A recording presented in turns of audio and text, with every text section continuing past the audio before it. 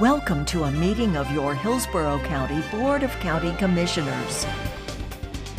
Representing District 1, Harry Cohen. Representing District 2, Ken Hagan.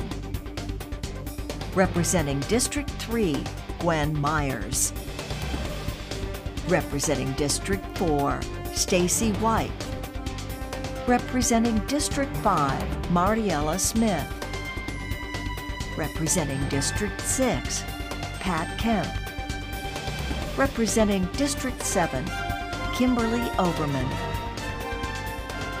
The County Administrator is Bonnie Wise. The County Attorney is Christine Beck.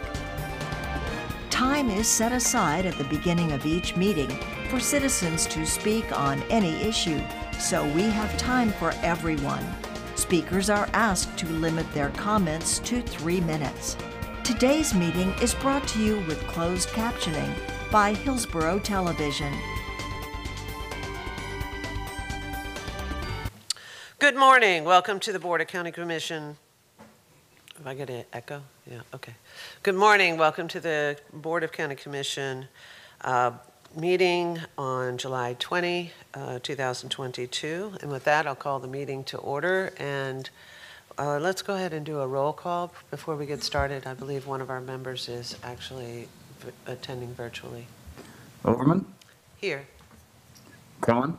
Here. Hagan? Here. Kemp? Here. Myers? Here. Smith? Here. White? Here. And Commissioner White is here. Thank you. You have a quorum. Excellent. So we are all present and accounted for, although maybe not physically in the same space, which is totally fine. With that, I'll ask our chaplain to open with the invocation and the Pledge of Allegiance. Thank you, Madam Chair. I'll ask that everyone please stand at this time for the pledge and invocation, and we'll begin with the pledge. Attention, salute, pledge. I pledge allegiance to the flag of the United States of America and to the republic for which it stands, one nation, under God, indivisible, with liberty and justice for all. Heavenly Father, I pray that you will guide this board, our staff and stakeholders as we make important decisions for this county this morning. Father, I also ask for blessings today for our board chair as she celebrates another trip around the sun. And as always, I pray for our first responders and members of our armed forces, and pray that you will comfort them and guide them and keep them safe each and every day. I ask for these blessings in your heavenly name. Amen. Thank you, and thank you very much. Every day's a gift. With that, I'd like to acknowledge that we have a ceremony today proclaiming Americans with Disability Act Anniversary Awareness Day. And with that, we are going to recognize Commissioner Smith. I believe is she doing that in the media room? Okay, excellent. Commissioner Smith, you're recognized. Thank you, Madam Chair. Is Sharon Austin, co-chair of the Hillsborough County Alliance for People with Disabilities, with us on the call today? Yes, ma'am, I am. Good morning. And we would also like to welcome the following individuals who are joining us, some of them here in person with us and some of them virtually today. We have Mr. Bart Bonbrest, co-chair of the Hillsborough County Alliance for People with Disabilities, Mr. Ben Ritter, chair of the Tampa Mayor's Alliance for Persons with Disabilities, and his wife, Alder Allensworth, Janet Beyer, City of Tampa Alliance for People with Disabilities, Denise Barnes, USF Card Program, Raquel Pancho, City of Tampa ADA Coordinator, Patty Sanchez, Manager of Employment Services for the Deaf and Hard of Hearing at McDonald Training Center, David Davenport, Rehabilitation Services at Baycare, and his wife, Jean Ann Davenport. Welcome. Brenda Clark, City of Tampa Alliance for People with Disabilities, Sandra Schroka with Arts for All Florida, and Justin Stark, Director of the Florida Spinal Cord Injury Research Center, Cheryl Brown, Director for Lighthouse for the Blind and Low Vision, Chrissy Clemente, ADA Coordinator for Plant City, and Melinda Wheatley and Elizabeth Mueller, founding members of the Hillsborough County Alliance for People with Disabilities, and Hillsborough County ADA Coordinator Carmen LeBeau. Thank you all for being here with us today. We are celebrating the 32nd anniversary of the Americans with Disabilities Act. You know, it seems 32 years is kind of a long time, but it's also not that long of a time, and we've accomplished a lot in that time. I am especially happy about this because my family and I have a long history of involvement with the disabled community, in particular with accessible sports. For years before I became a commissioner, I participated in accessible sporting events around the world, but also right here in Hillsborough County, where I got to work with some of the very finest people who are completely dedicated to the spirit of the Americans with Disabilities Act.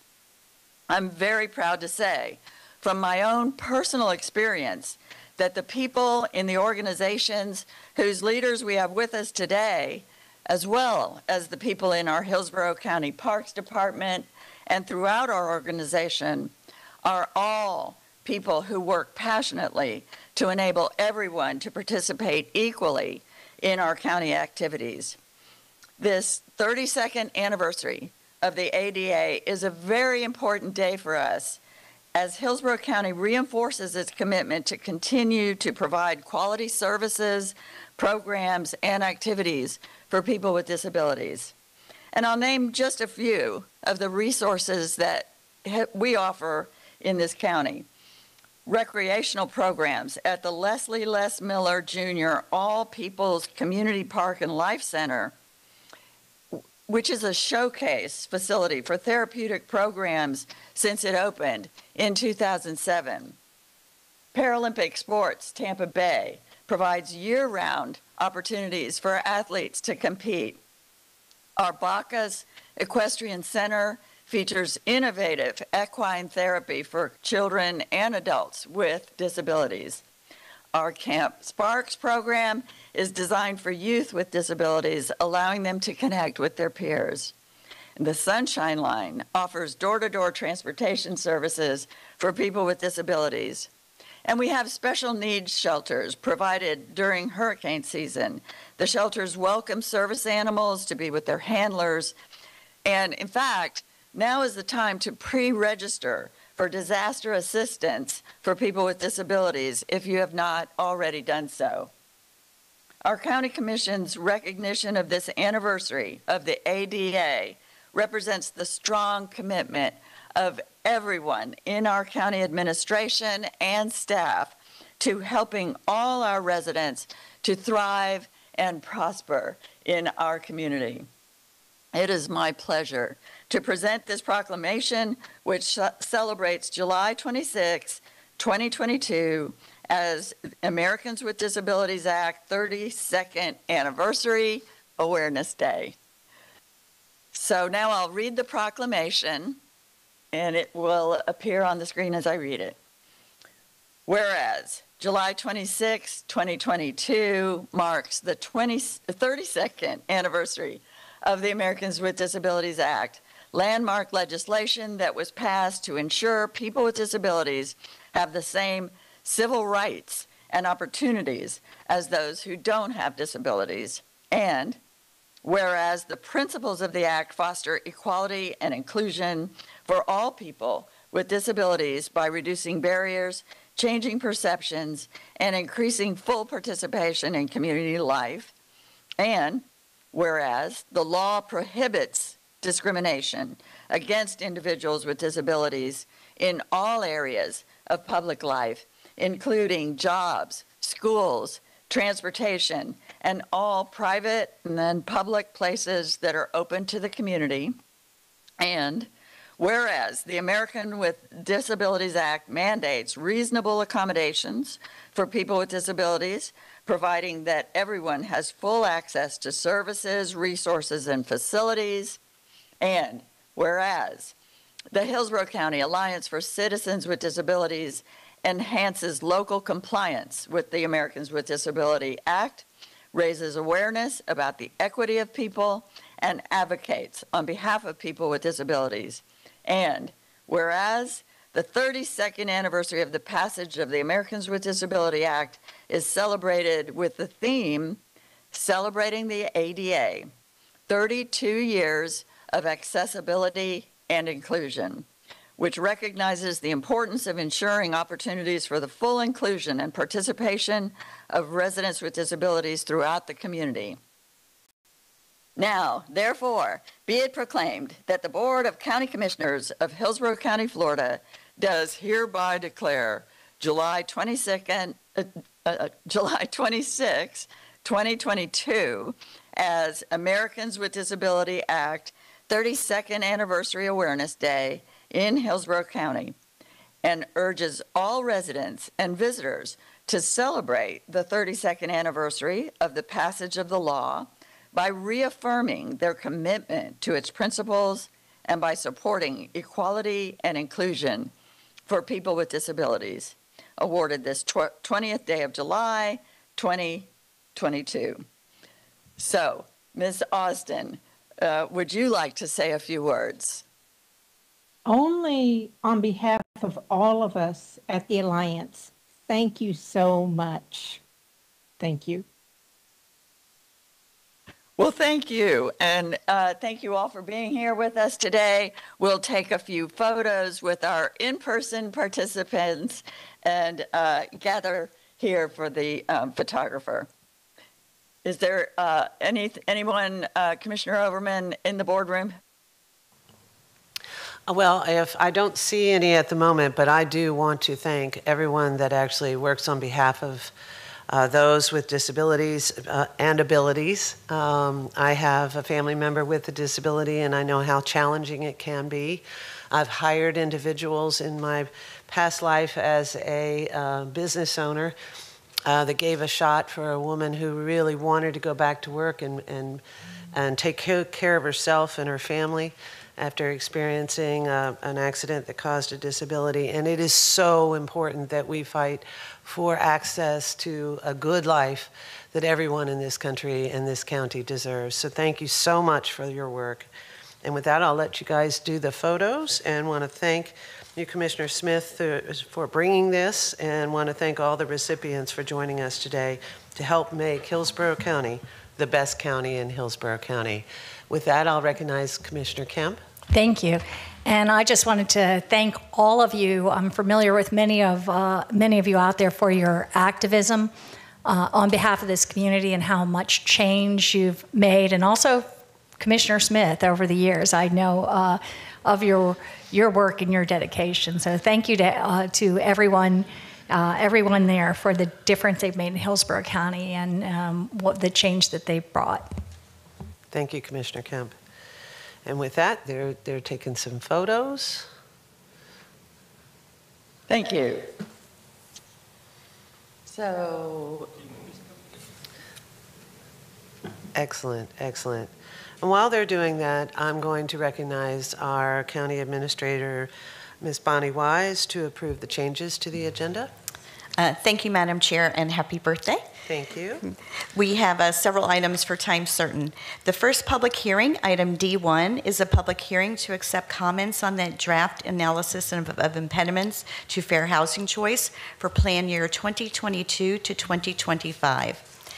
Item D2 is a public hearing to accept comments on the proposed plan year 2022 annual action plan and substantial amendments to plan years 17, 18, 19, 20, 21 annual action plans. Item D3 is to conduct a public hearing to consider enacting an ordinance enabling the county to impose and collect an annual non-ad valorem special assessment levied solely on property owned or leased by hospitals to fund the hospital direct payment program.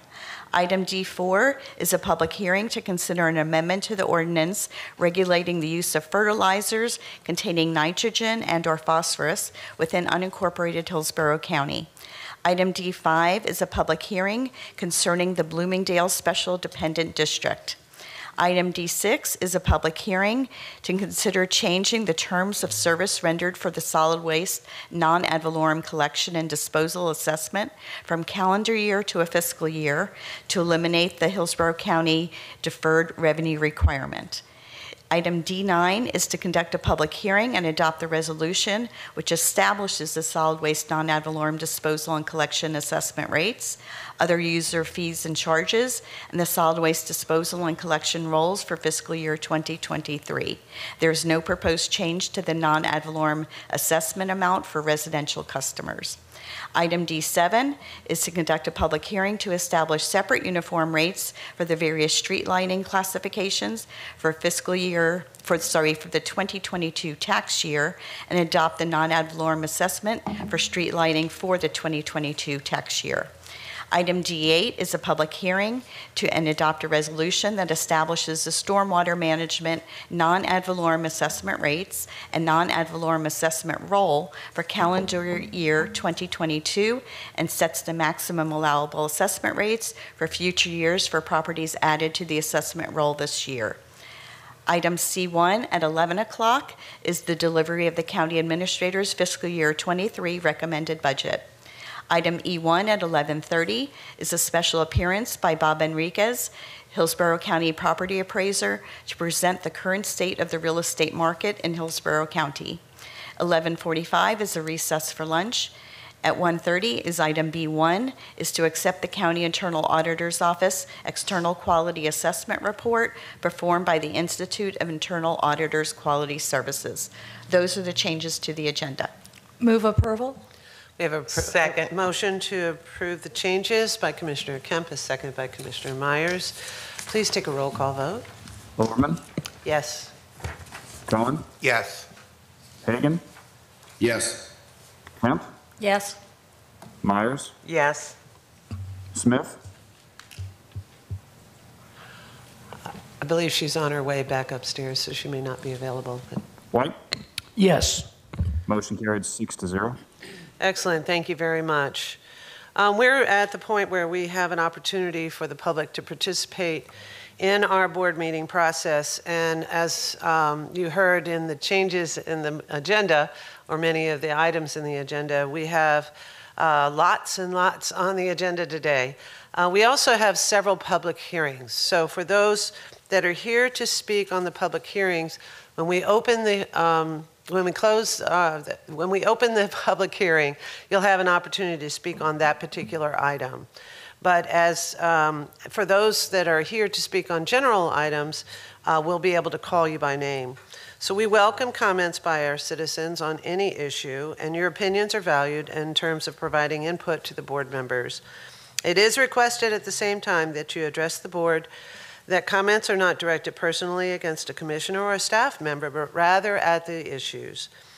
This provides a mutual respect between the board and the members of the public. We've set aside 45 minutes period immediately following the changes for public comment, and at the discretion of the chair, the board may again hear public comments at the end of the meeting. And this is, again, not the public hearing comments, but the overall general comments.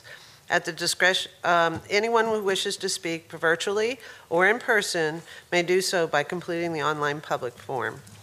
The forum is open to the public for sign up 48 hours prior to the start of the meeting, and an option is available to notify whether comments will be provided virtually or in person at the meeting. Additionally, in-person speakers will be able to sign up on-site at the kiosk or by smartphone on the day of the meeting. For participants who wish to speak virtually who have completed the online form, an audio call-in number will be provided after the form is received by the county. All speakers will be required to provide their name, email address, and the telephone number on the online form. This information is being requested to facilitate the public comment process. And the public comment period ends, the sign up ends at 9 a.m. on the day of the meeting. I'll call on the speakers by name in the order of which their requests to speak have been received for the public period, separate from the public hearings. Prioritization is on a first-come, first-served basis. The boardroom and the multipurpose room are designated for speakers only. Those who come to the county center to watch the meeting and not speak will be accommodated in the lobby area. Face coverings are strongly encouraged in the boardroom, although not required. The CDC guidance strongly recommends that unvaccinated people and those with weakened immune systems continue to wear masks. And the multipurpose room will be available for those residents who signed up to speak after the first 35 have been registered. All virtual speakers will be muted upon joining the meeting and will be unmuted after being recognized by the chair by name. Up to 3 minutes are provided for each speaker. The first speaker that we have signed up to speak on the general basis is Mr. Thomas Foley, who is in person. Mr. Foley, you're recognized. Thank you for joining us. Good morning, Commissioners. Thank you for the opportunity to speak to you today. I am Thomas Foley, a longtime resident of Hillsborough County since 1982. I am here to speak on first item A17. It's a Historic Preservation Challenge Grant Review Committee recommendations from June 10th, 2022. The Florida State Constitution, Article 1, Section 3, states that no revenue of the state or any political subdivision or agency thereof shall ever be taken from the public treasury directly or indirectly in the aid of any church, sect, or religious denomination, or in aid of any sectarian institution.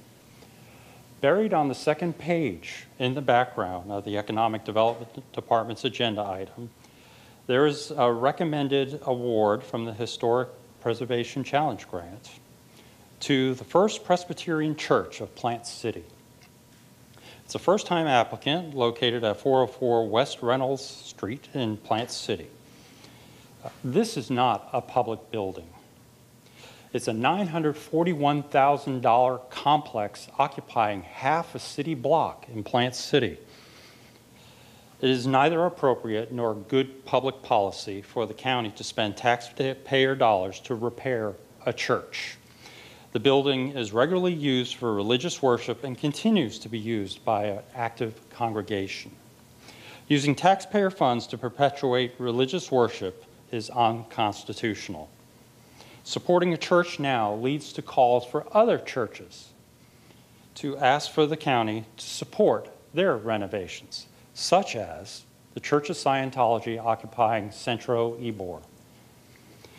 The message this agenda communicates to its citizens is that churches will be rewarded if they neglect their duties as landowners of historic buildings. The current practice also exposes the county taxpayers to liability and jeopardizes taxpayer money. The money could be used for more appropriate secular purposes, and the board should stop rewarding churches for neglect and help those who really need it.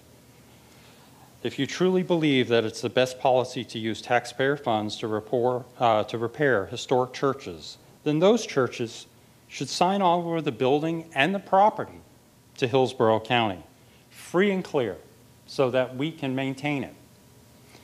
In fact, this $941,000 complex is exempt from property taxes, from school taxes, and from your stormwater non-assessment tax, a fee, excuse me. I recommend that the county commissioners pull this agenda item and remove the religious institution funding. Thank you for your time, sir. Your time has expired. Thank you. The next speaker that signed up to speak is attending virtually, Ms. Sharon Calvert. You're recognized. Madam Chair, both Sharon Calvert and Cynthia Chip have not signed in. Okay, great. Thank you very much. The next speaker signed up to speak is Cynthia Chip, who's also attending virtually. Madam Chair, Cynthia Chip has not signed in as well. Okay. I have a couple of other off the agenda items that individuals have spoken up or signed up to speak.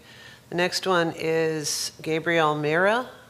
Is Gabriel, Mr. Mira?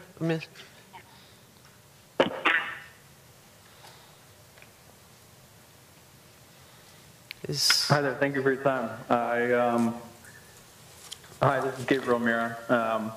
Yeah, thank you for your time. I wanted to just to talk to you about D7, the streetlight assessment, and then I didn't catch the assessment, but the proposed solid waste collection and disposal assessment as well. So I just wanted to address both of those. I've been living in born and raised in Hillsborough County, and Mr. Mira? now finally Mr. a Mira? current resident. Yes. Mr. Mira? Yes, ma'am. Both of those are public hearings, which you'll have time to speak at those two items.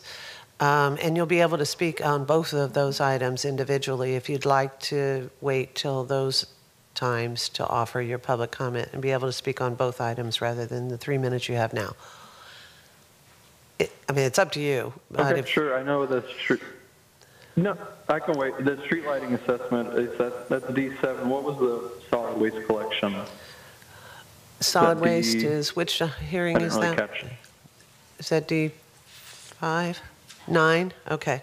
So you need D7 and D9. So when we get to those points, I will add your name to that so that I can call on your name at those public hearings. Is that okay with you? Yes, ma'am. Thank you. Okay, great. Thank you so much for participating. D7 and D9. Okay, the next person that's signed up to speak on general items is Russ Januz.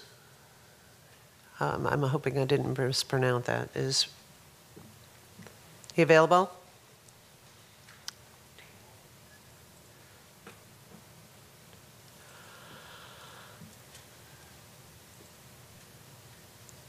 Communications, is he available? I believe Russ. It shows that He's in person? He's not here? Yes, I believe that's what we have on our list.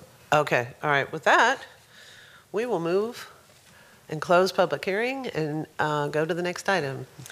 Thank you. Since we still have time before 10 o'clock, items.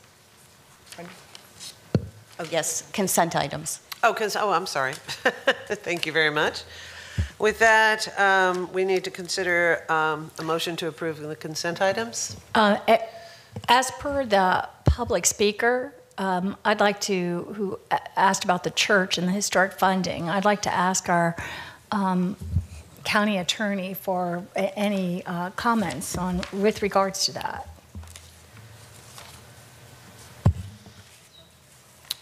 Ms. Beck, you're recognized. They moved my microphone, so I'm confused. Yes, what might be a workable solution here is that this item, A17, is simply approving the funding for all of the awards, but all of the agreements for each of the individual awardees have to come back to the board for approval, which is routinely done. So that would allow us time to review with staff all of the issues raised and be able to fully brief the board before you approve the agreement. So we would have an option, I guess, of either approving the consent agenda as stated this morning, or else still pulling A17 and doing it later, deferring it and having this reviewed. We have both of those options. I think technically those are both options, to pull it now or to simply approve it, to approve the funding in place, and then we would be able to address the concerns when the agreements come back. It's your choice. Commissioner Kemp, what would you like to do? I'll listen to. I would leave it, because that way it won't affect the others, and we can deal with this one individually when the time comes. But thank you for bringing that up. That was great. I'm amenable to. Sorry. Thank you. Commissioner White, you're recognized. Thank you, and I'm in favor of moving this forward this morning as well. Obviously, the county attorney's office is going to have to do their legal analysis, but I just want to state for the record right now that I'm of the belief that houses of worship are oftentimes beautiful works of architecture, and I can see a difference between preserving that architectural treasure versus supporting the operations or functions of a church or any religious congregation that may be held within that building. So that's my policy position. Obviously, the county attorney's office has to get there in terms of a legal analysis, but I'd like to see it move forward this morning. Okay, great. Thank you very much. So I'd like to move approval of the consent agenda. Okay, Commissioner Kemp has offered a motion to approve. We have a second by Commissioner Cohen. Please take a roll call vote. Overman? Yes. Cohen? Yes. Hagan? Yes. Kemp? Yes. Myers? Yes. Smith? Yes. White? Yes. Motion carried 7-0. Excellent. Thank you very much. Ms. Wise. Thank you. Now, since we have time before the first public hearing, we can move to the regular agenda. The first item is item B2. This is to approve a plan to repair existing sidewalks in various locations from the county. As you recall, this was funded with the American Rescue Plan dollars in the amount of $20 million. And Josh Bellotti with Engineering and Operations will present this item. Good morning, Commissioners. Josh Bellotti, Engineering and Operations Department. At the May 4th meeting, you approved funding of $20 million in American Rescue Plan funds to go towards repairs of existing sidewalks across the county and directed staff to bring back a project scope within 90 days. $15 million of that total was to be allocated to underserved areas. As we've shared with you before in our briefings, Hillsborough County has over 3,200 miles of existing sidewalks, which could take you on a walk from here to Seattle. And our list of identified repair needs based on years of customer service requests is substantial. When we receive customer service requests for sidewalk repairs, our crews inspect neighborhoods and perform minor repairs where possible, but those areas that need to be replaced get marked and added to our list awaiting funding for capital repairs. And in the underserved areas across the county, which are defined in the county's community equity profile and the TPO's non-discrimination and equity plan, that list of sidewalk repairs totals over $26 million. And so the $15 million of ARP funds being directed at those projects in underserved areas is significant, while reminding us that there is still much more to do. But for today, the good news is that this project will go a long way towards making our existing sidewalks across the county safer, and we're pleased to bring this item for your approval. So I'll stop there and offer to answer any questions you may have. Thank you very much for that presentation. I don't see anybody in the queue, but I did want to say how pleased I am that we took a step back and really looked at making sure we were serving underserved communities with these dollars. And I want to thank you, staff, for taking that lens when looking at those issues to make sure that we're addressing public funding in an equitable manner. So it's a good step forward and a good example of the good work that's been done. With that, I'll recognize Commissioner Cohen. Thank you very much. And I just wanted to make two brief comments. The first is to really thank the staff for all the outreach that they did to us as they prepared these lists and really went through the details of the different projects that they're going to be working on. I think it was really helpful and it's very illuminating as to how expensive it is to do this work. And then the second thing was just to say that, it is a drop in the bucket in terms of the safety needs in this county, and people should not be fooled into, or not fooled, but should not believe that if we're spending $20 million, that's somehow going to make a meaningful difference across this enormous county that literally has $1.5 billion worth of work to do to bring us up to snuff and to get things where they need to be. But it is a help, and it will be good, and I'm happy to support it. Thank you, Commissioner Cohen. Commissioner Kemp, you're And right. I guess, was that a motion to move approval? Okay, I'll second it then. Just wanted to make sure. I'd also like to say I'm really pleased with the job that the staff did on this. I think it's really important, in fact, even pointing out the fact that we had, I think, $2.5 million in claims for people who had accidents on our sidewalks. It is so important that we work on this and not minimize the impacts and importance in our community and countywide. But I'd also like to say that I was really, really pleased to see that the staff and I did not know.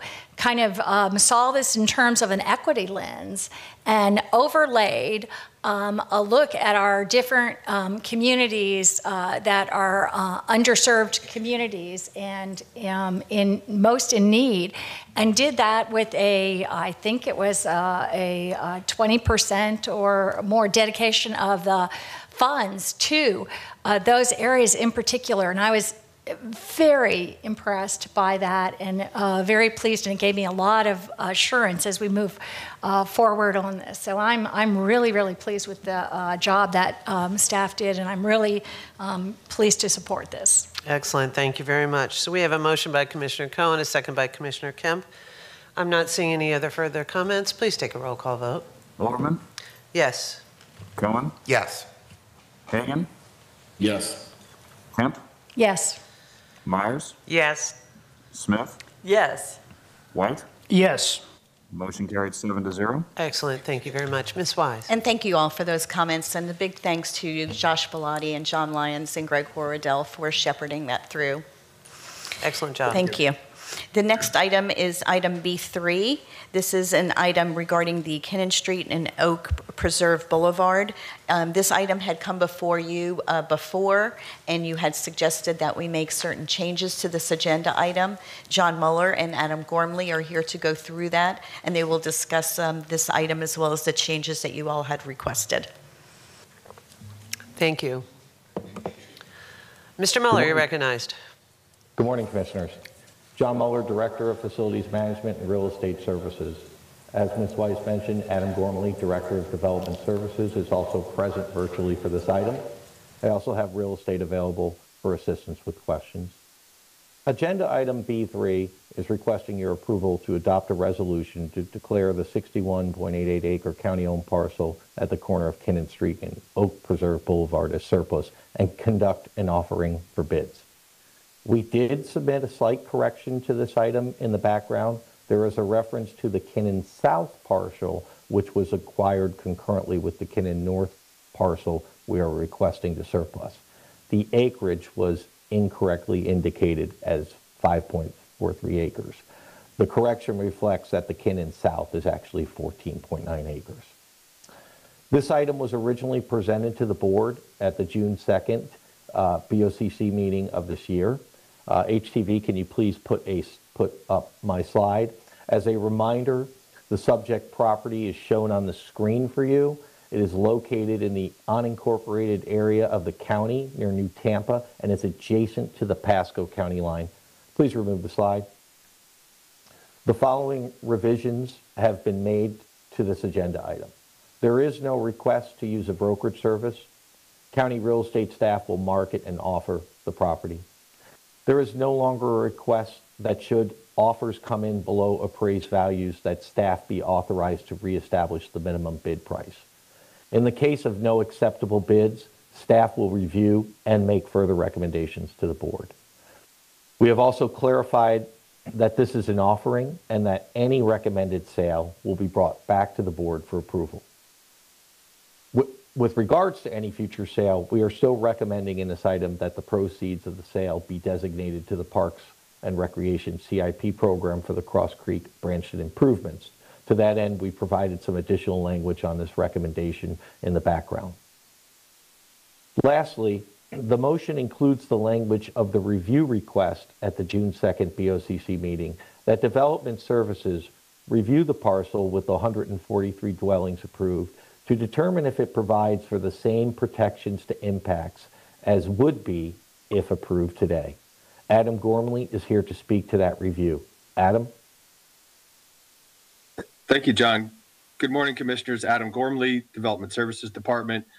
Yes, we did do a review of the zoning on this parcel, which is RZ 070533. We looked at it both from the land use entitlement standpoint, transportation, and natural resources. Short version is we did find that it provided for the protections that we would be seeking today. Their density for the project is in accordance with the NMU3 comp plan classification that's applicable to the property as it relates to the Live Oak PD from which this parcel was removed. We looked at that rezoning as well and found that with the removal of this parcel, Live Oak still remained well below the maximum density that the comprehensive plan would allow to be considered.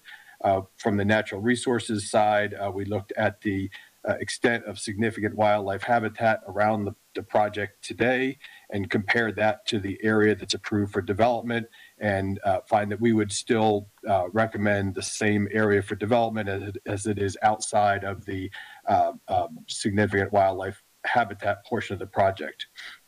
From the transportation standpoint, there's a little difference in the timing of where some reviews are done.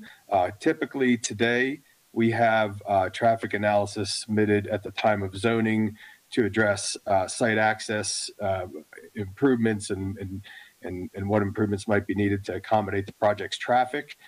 This PD does have that as a requirement at the site plan stage. It requires that a traffic analysis be submitted to look at the operational improvements needed at both at the project entrances and also at impacted intersections.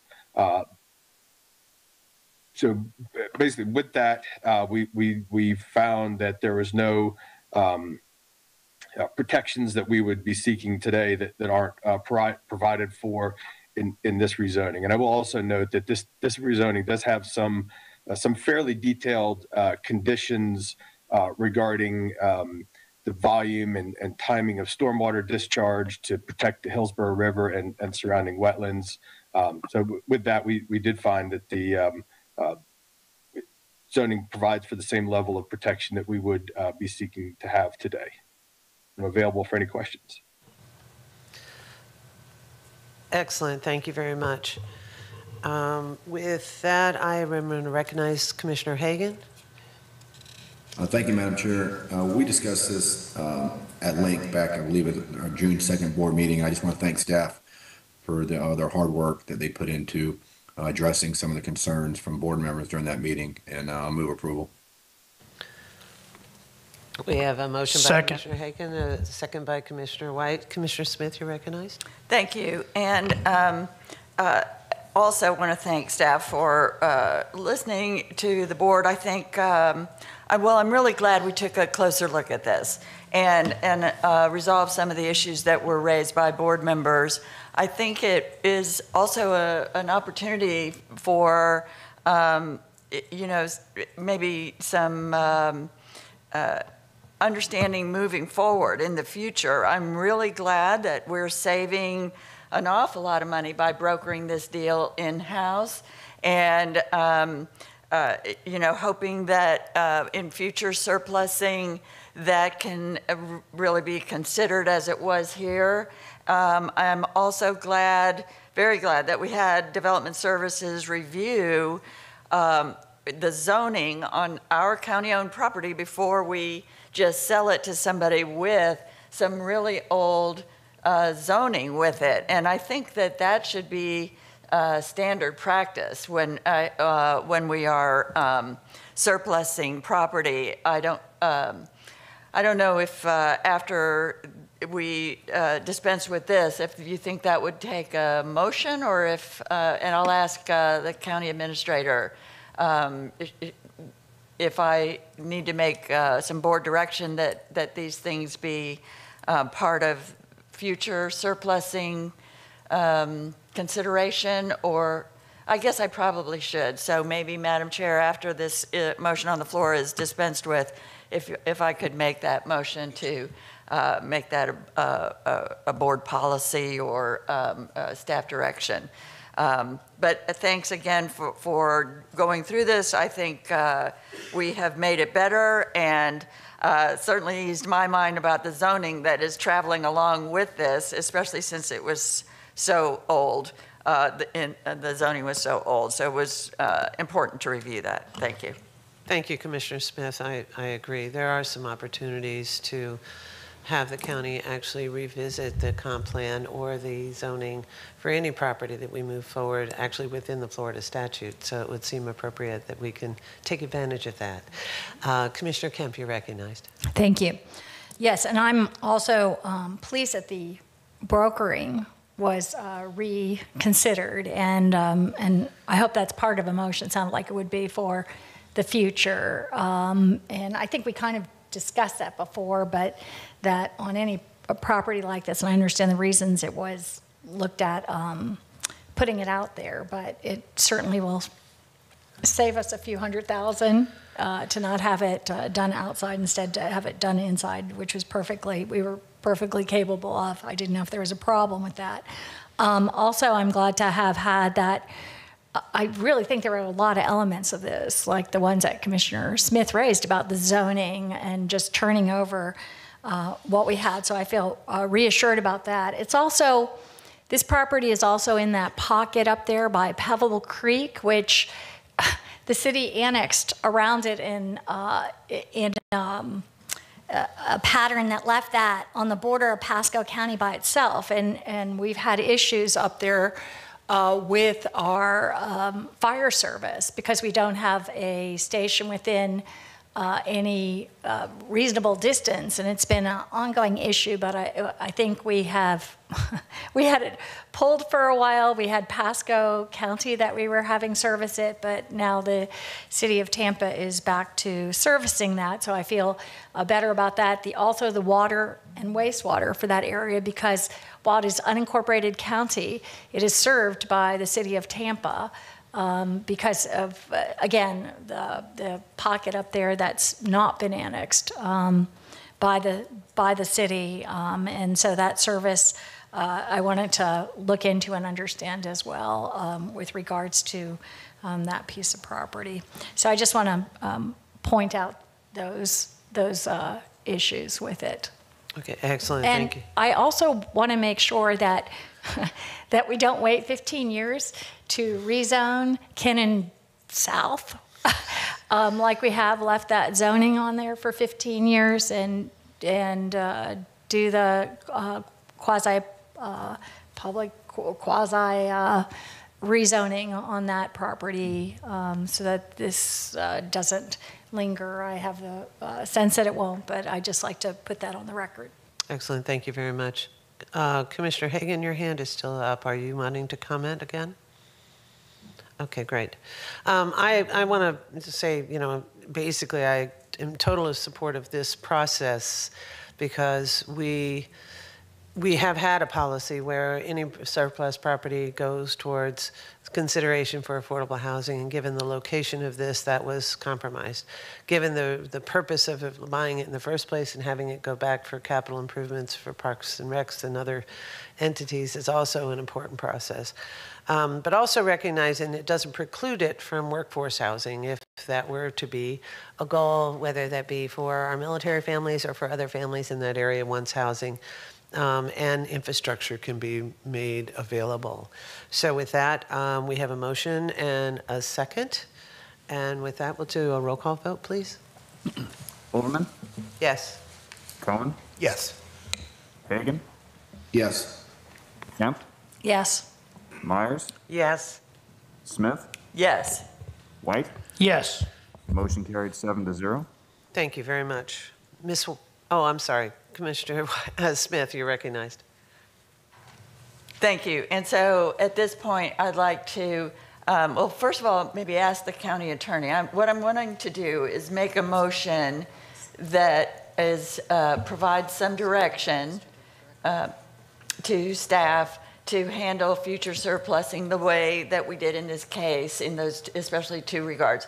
So I'm wondering if that needs a board policy or what? What I would suggest is to make your motion with the direction, and then following the board vote, the staff can determine whether it's better to bring back a board policy or simply incorporate that in the administrative directive that they will have to follow based on your guidance. And we'll have some flexibility that way to determine what's best. Great, thank you. So I'd like to make a motion then at this point that essentially we handle future surplusing of county property in much the same way that we did here, especially in these two regards. One, that staff does a thorough review of any entitlements on the property from zoning to comp plan designation and make sure that it is consistent with zoning that they would recommend in the current day with regards to everything, including, of course, transportation and natural resources and stormwater, coastal high hazard, all the usual things that they review. And as well as, and maybe Commissioner Kemp might, if you feel like I'm not wording this correctly, let me know, but also to prioritize and first consider brokering the sale in-house with our own real estate staff before considering any need to, in a specific case, to bring in outside brokerage at an additional expense. So, and that motion would be for staff to consider whether it needs to be it can be incorporated as a staff direction or needs to be brought back as a board policy. Second. So we have a motion by Commissioner Smith and a second by Commissioner Kemp. I'd like to make reference to the item that is to be brought back to the board that I brought to the attention of the staff to bring back a report regarding properties and potential housing and workforce as it is prioritized. So I think we can probably address that with that item that's due to come back in September. So that if we can tie it to that particular item.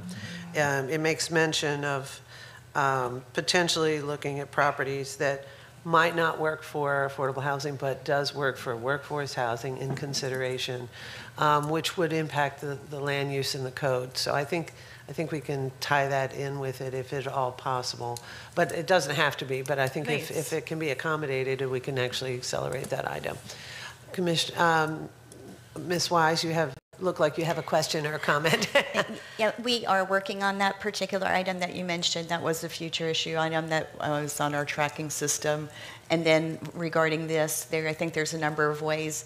Staff is already texting me. We can incorporate it into our policies. And so we'll determine the best way to handle that. So just to assure you that we will work on both of the items. Excellent. Thank you very much. Commissioner Cohen. Yeah, I just had a quick comment. I'm going to support the motion, and I think it's good in light of what happened here to make sure that staff does the analysis.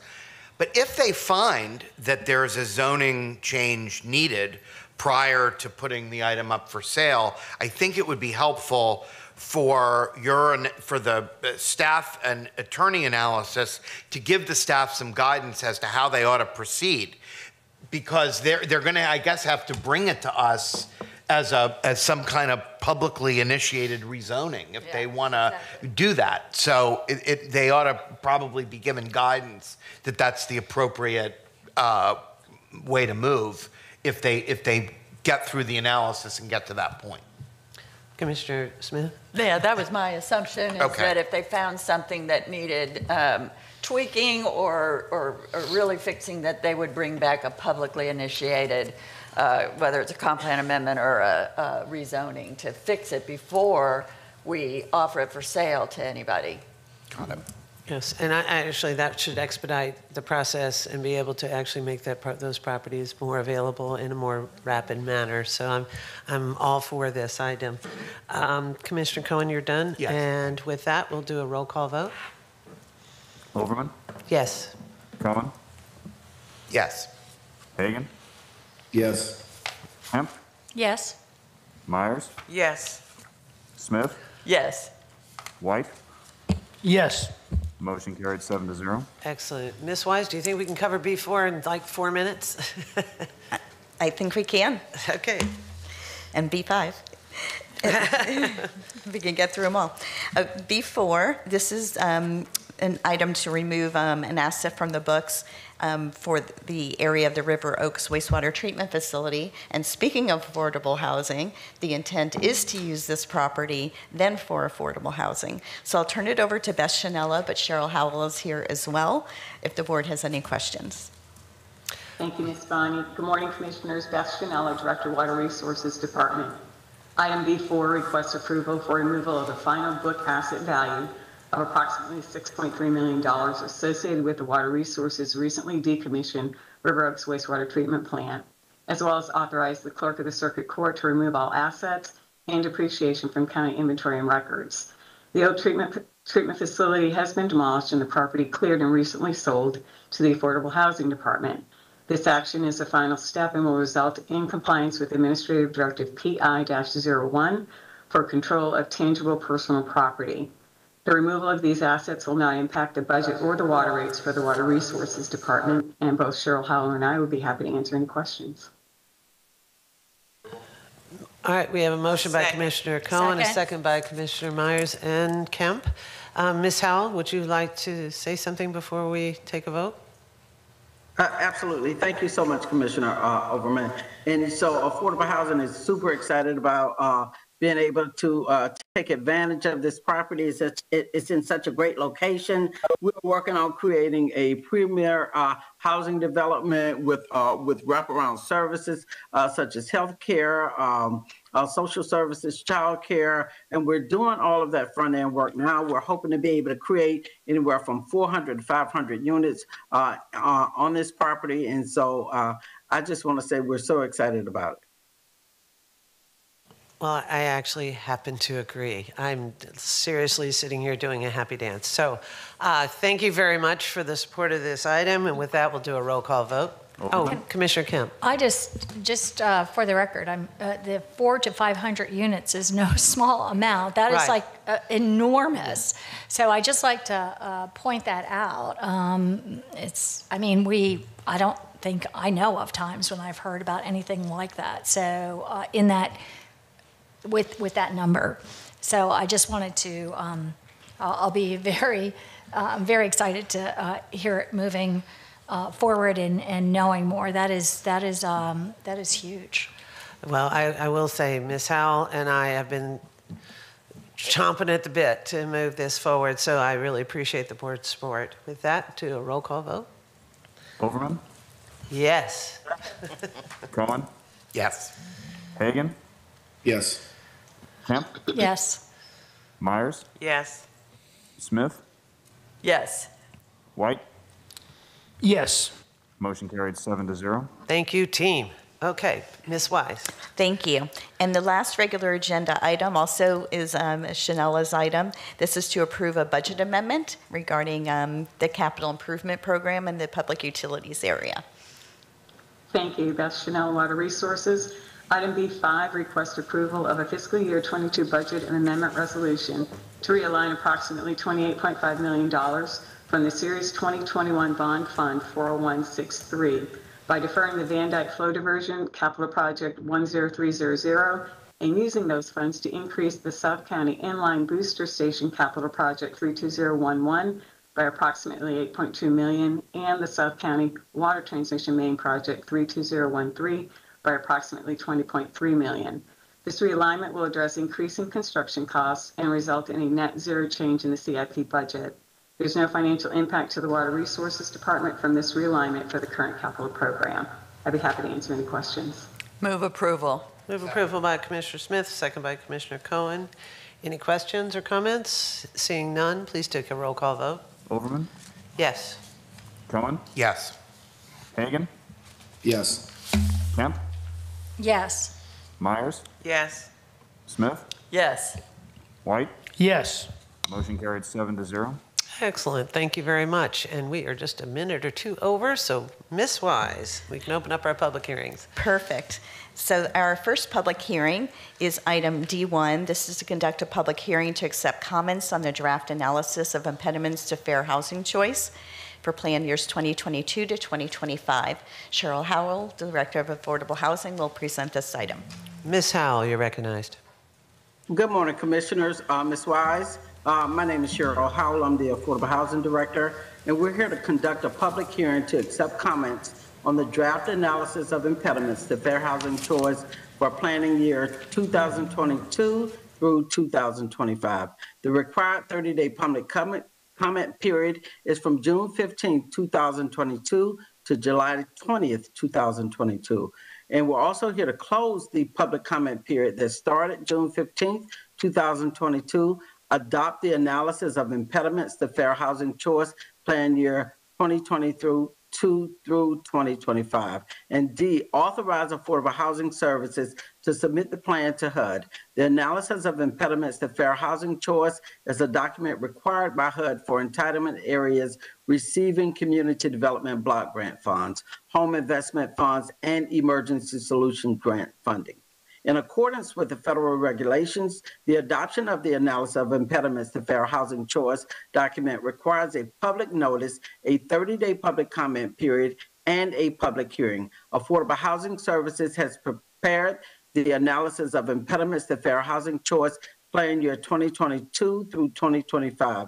The approval of this item will authorize the acceptance of public comments, close the public comment period, which began on June 15th, 2022, and adopt the analysis of impediments to fair housing choice plan year 2020 through 2025. This is a public hearing, and there's no fiscal impact as a result of the adoption of the report.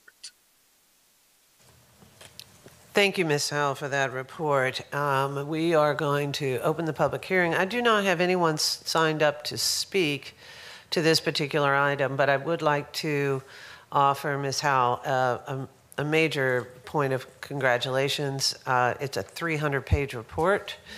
It's very, very, very comprehensive. If anybody wants to know what the county's doing in affordable housing, it's a great read, as it is very, very thorough. It helps set the tone and the direction of what this county is doing in terms of affordable housing, especially when we see where the barriers are and where the opportunities are. So thank you very much. Not seeing any other comments. Move approval. We'll close the public hearing. And I have a motion by Commissioner Kemp, a second by Commissioner Smith. Not seeing any other comments, please take a roll call vote. Overman? Yes. Cohen? Yes. Hagan? Yes. Kemp? Yes. Myers? Yes. Smith? Yes. White? Yes. Motion carried 7-0. Excellent. Thank you very much. Ms. Wise. Thank you. The next public hearing, also an affordable housing item by Ms. Howell, is to conduct a public hearing to accept comments on the proposed plan year 2022 action plan and substantial amendments for various plan years. Ms. Howell. Thank you very much. Ms. Howell, you're recognized. Great, thank you. We're here to conduct a public hearing to accept comments on the proposed plan year 2022 action plan and the substantial amendments to PY 17, 18, 19, 20, and 21 annual action plans. And also to close the public comment period that began on June 15, 2022, adopt the plan year 2022 annual action plan and the substantial amendments to the action plans for plan year 17, 18, 19, 20, and 21. This annual action plan is a document required by Housing and Urban Development for entitlement areas receiving CDBG, home investment, and ESG funding. This action will allow staff to reconcile the HUD IDA system and to expend earliest received grant dollars and program income. All projects in the action plan and the substantial amendments were selected through. One moment, she's frozen. Now. Okay, well, you froze up a little bit, Ms. Howell, when you got to the substantial amendments. Okay. The substantial amendments include funding year and budget adjustments for current projects and reallocation of federal funding from previous action plan years. This action will allow staff to reconcile the HUD IDA system and to expend earliest received grant dollars and program income. All projects in the action plan and substantial amendments were selected through a competitive RFP process. This budget will include $7.3 million in CDBG grant, block grant funds, $3.3 million in FY22 home partnership funds, and $630,723 in FY22 ESG funds. This is a public hearing. Excellent, thank you very much. So we'll open the public hearing. I do not have anyone signed up to speak, and I don't see anybody in the audience interested. So Second. we'll close the public hearing. I have a motion by Commissioner Kemp, a second by Commissioner Myers. And with that, not seeing any further comment, please take a roll call vote. Overman? Yes. Cohen? Yes. Hagan? Yes. Kemp? Oops, yes. Myers? Yes. Smith? Yes. White? Yes. Motion carried 7-0. Excellent, thank you very much. Ms. Wise. Thank you. The next public hearing is item D3. This is a public hearing considering enacting an ordinance established a county to impose and collect an annual non-ad valorem assessment solely on property owned by hospitals or leased. Catherine Benson with the County Attorney's Office is here to present this item, and Jean Early with Healthcare Services is available as well. You have several speakers with our hospital partners who are signed up to speak. Okay, great. Thank you very much. Ms. Benson. Ms. Benson. I've got a bunch of folks suddenly showing up here. So Ms. Benson, you're recognized. Yes, good morning, Commissioners. Catherine Benson, Assistant County Attorney, County Attorney's Office. We can't hear you, ma'am. Can you hear me now? Yes, we can. Thank you very much. Oh, that was fun. Good morning, Commissioners. Catherine Benson, Assistant County Attorney, County Attorney's Office. This proposed ordinance will enable the county to impose and collect an annual non-ad valorem special assessment that would be levied only on hospital properties in Hillsborough County. An assessment resolution would be brought back before the board each year. The special assessment would then be used to fund a hospital-directed payment program, which is where the special assessment would be matched with federal funds in order to help bridge the gap between Medicaid reimbursement rates and the actual costs of care for hospitals who treat Medicaid patients. All of the hospitals in the county have requested the imposition of this ordinance, and all of the hospitals in the county have represented that the cost of the assessment will not be passed along to their patients. If the special assessment is ultimately levied by the board via the assessment resolution, the ordinance provides that it will be structured to include the county's costs associated with it. This public hearing was noticed in accordance with applicable law. Jean Early, the Director of Healthcare Services, is also here if you have any questions, and this is a public hearing. Thank you very much. Dr. Early, do you have anything you'd like to add? Oh, we can't hear you. There you go. There we go. No, ma'am. I think that at this point, I just wanted to thank the County Attorney's Office, especially Sam Hamilton and their group for helping to move this along. And I'd also like to thank Bonnie Wise and also Carl Harness for their help in getting this to the board. Excellent. Thank you very much. This is a public hearing. I'm going to open the public hearing for public comment. I have several individuals signed up to speak today. The first person is Colleen Ernest, who is in person.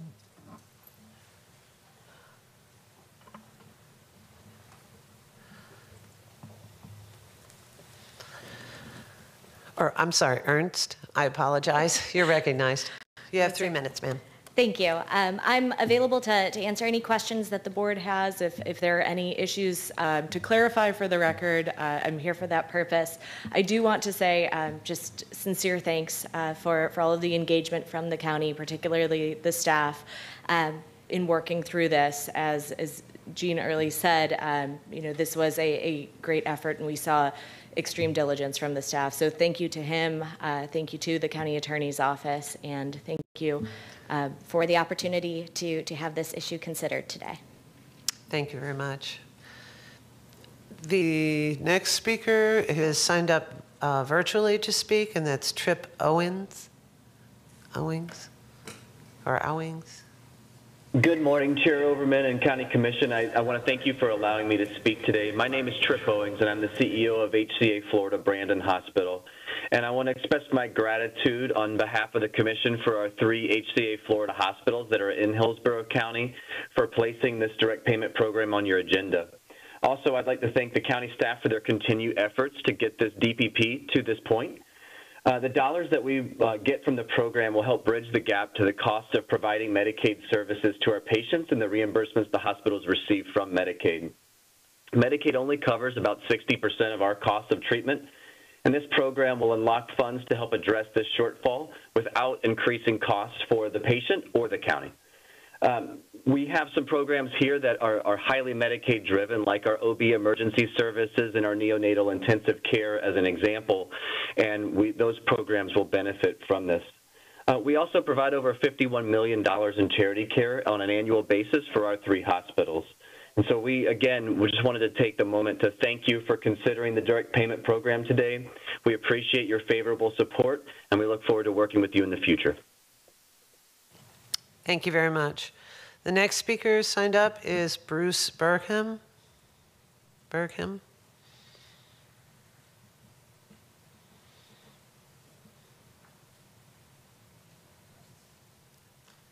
Communications, is he available?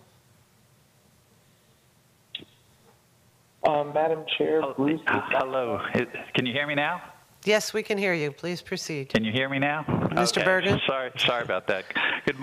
Yes. Good morning, Chairwoman Overman and Commissioners. I am Bruce Bergham, President and CEO of Advent Health Tampa. I'm here today to express our support for the Directed Payment Program Local Provider Participation Fund ordinance being considered today. This program will allow us to partner with the county in providing care to those in greatest need.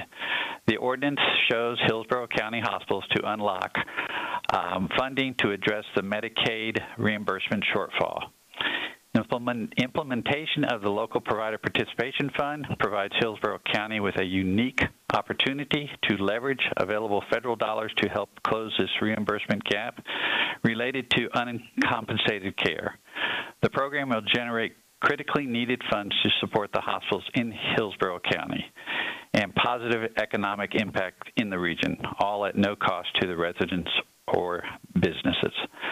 Private hospitals and healthcare systems in Hillsborough County not only provide healthcare services vital to the local community, but also generate thousands of jobs and millions of dollars in economic impact.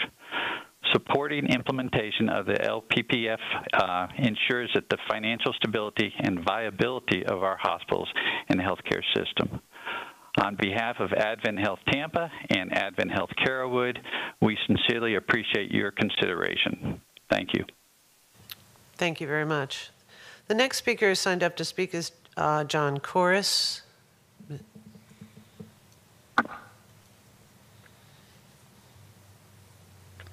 Hi, Commissioner. This is John Corus. Can you hear me okay? Yes, we can hear you fine. You may proceed.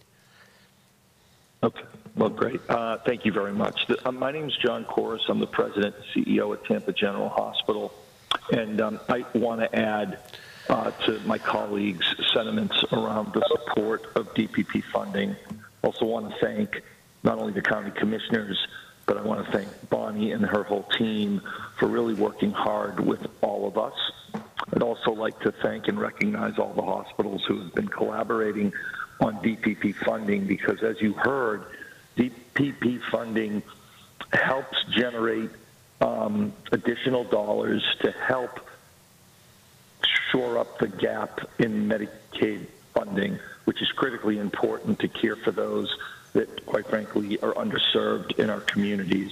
The supplemental increase in Medicaid managed care reimbursement will allow Hillsborough hospitals access to additional funding without burdening local or state taxpayers, which I think is critically important. And the increase in reimbursement implemented through a hospital direct payment program will provide Hillsborough County hospitals with supplemental funding they desperately need as they serve Floridians and continue to respond to COVID-19, particularly as we are learning how to coexist with COVID-19. That's still something that is impacting all of the health systems in our community.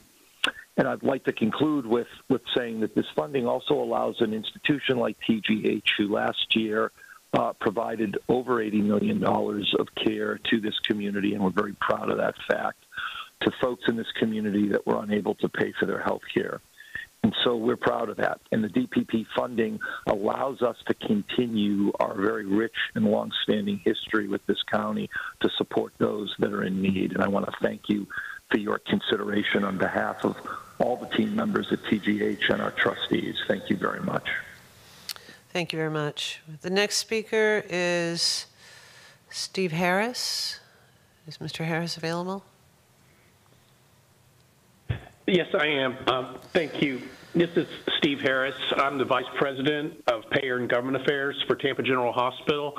And I'll be very brief today. I would like to echo John's comments and on behalf of TGH, thank every member of the Commission for their support of the Directed Payment Program, which will truly be a historic investment in indigent care in Hillsborough County. You heard Catherine Benson talk about what Medicaid shortfall is. That number for Hillsborough County hospitals is annually over $200 million. So you can see the historical significance of this program. And I'll also echo an important message from John that this is all being done to unlock federal dollars without any burden whatsoever on local or state taxpayers. And let me just finish up by really offering a sincere thanks to Administrator Bonnie Wise, Jean Early, and Catherine Benson for their leadership in bringing this ordinance before the Commission today. And that concludes my comments. Thank you. Thank you very much. The next speaker signed up to speak is Kimberly Guy. Good morning, Commissioners. My name is Kimberly Guy. I'm the president of Baycare St. Joseph's Hospital. Thank you for allowing me to address the Commission on behalf of Baycare and our 6 hospitals in Hillsborough County. With over 17,000 team members in Hillsborough County and $2.9 billion in economic impact, we are extremely proud of our contribution to the county's economical and physical well-being. I'm here today as Baycare's representative to express our support of the Commission adopting an ordinance to establish a local provider participation fund to address funding shortfalls for Hillsborough County healthcare providers. This will help us continue to meet the growing need for healthcare services in the county. This funding mechanism has been approved by the state of Florida and CMS. Even before the public health crisis, most of Florida hospitals were only reimbursed a fraction of the cost they incur in caring for Medicaid patients. Today, there is a record 5.3 million Floridians that are enrolled in the state's Medicaid program. As it stands right now, Medicaid reimbursement rates only cover 58 cents of every dollar spent on care, the Medicaid shortfall. Through the LPPF model, all hospitals in Hillsborough County will be assessed via non-ad valorem special assessment. This will then be matched by the federal government. By fully leveraging this opportunity for federal dollars, Hillsborough County will be ensuring greater resources to serve the community's healthcare needs, including provider healthcare providers with the critical support to hire and retain our workforce to be ready to serve our community. Thank you for your consideration. Thank you very much. My phone is not receiving updated emails for some reason, so I don't have anyone or an update on anyone else that signed up to speak today, but seeing none, I will close the public hearing and open it up for board discussion. Move approval. Second. Okay, I think I have multiple move motions. I think it was Commissioner White and the second by Commissioner Cohen. I see Commissioner Kemp. And I know there was a lot said about it, but I'll just reiterate because I've heard a lot from the hospitals too about the kind of big lift that the county administrator, Bonnie Wise, our county attorney's office in particular did, and Jean Early to make this possible and to bring in, millions of dollars to support our hospitals and healthcare in Hillsborough County that we otherwise wouldn't have at no cost to us is certainly something that needed to happen. And I know that there was a barrier that was looked at as quite substantial to that initially, but thanks to the staff for the big lift they did on that. Excellent. Thank you very much. Commissioner Cohen. I just want to underscore what Commissioner Kemp just said. This was not something that was just a rubber stamp. This was a lot of work on a lot of people's parts, and it involved, I think, probably everybody here in order to get this done. And I also want to thank the administrator and the county attorney's office. I, too, want to thank not only the industry, the entire industry that's worked on this, all the representatives of the healthcare industry, as well as our staff in looking for a solution. When people are looking for an opportunity for government to partner with private enterprise to solve problems, here's a perfect example of having private enterprises come together to work together to provide solutions, and partnering with government to make opportunity work within the complexities of federal and local funding. So I just want to thank the entire team on both sides of the game to getting this done. And with that, not seeing any further comments, we'll take a roll call vote. Overman? Yes. Cohen? Yes. Hagan? Yes. Kemp? Yes. Myers? Yes. Smith? Yes. White? Yes.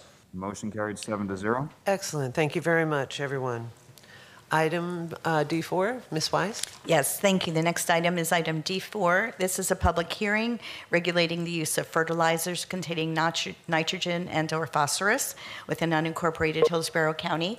Vivian Arena Spattles with the County Attorney's Office will present this item. We have other staff available as well if the board has any questions, including Kevin Moran, Rick Valdez, and Eric Hart of the Tampa Sports Authority. Excellent. Thank you very much. This is a public hearing, but we'll have a report first, and then I'll open up the hearing.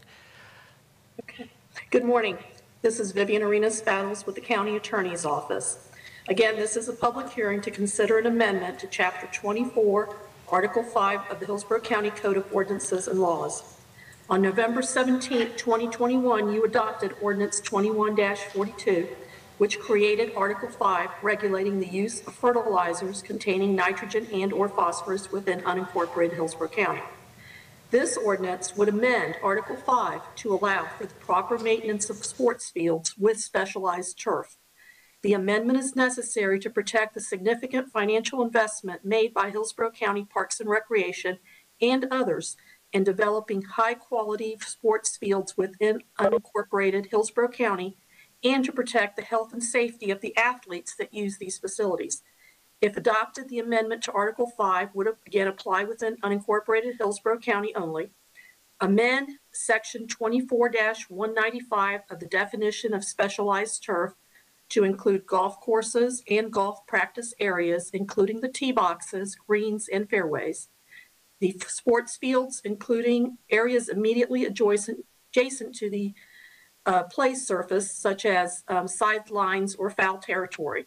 It would also amend Section 24-201 of the exemptions as to sports fields with specialized turf to require that they follow the best management practices as embodied in the best management practices for the sports field manager, which is a professional guide to environmental sports field management and any applicable state regulations, including Rule 5E-1.003 of the Florida Administrative Code. This ordinance was duly noticed in accordance with applicable law, and again, this is a public hearing, and staff and I are available for any questions. Excellent. Thank you very much. With that, I'll open up the public hearing. Seeing no other reports from staff, we're good. Open up the public hearing. I do not have anyone signed up to speak to this item. Has there been any updates? No? Okay, great. So with that, I'll close the public hearing and take for board comment. Thank you. Commissioner Smith, you recognized? Sorry. Thank you. I just want to make 2 quick points about this. It's a pretty straightforward, small amendment to this. But in the first place, whenever we're making new rules or rule changes, whether it's a new ordinance or a land development code or a new comp plan amendment, we are sometimes people bring forward concerns at the very last minute, at the 11th hour, when we're about to pass something, even though we've had a lengthy process of hearings and workshops on it.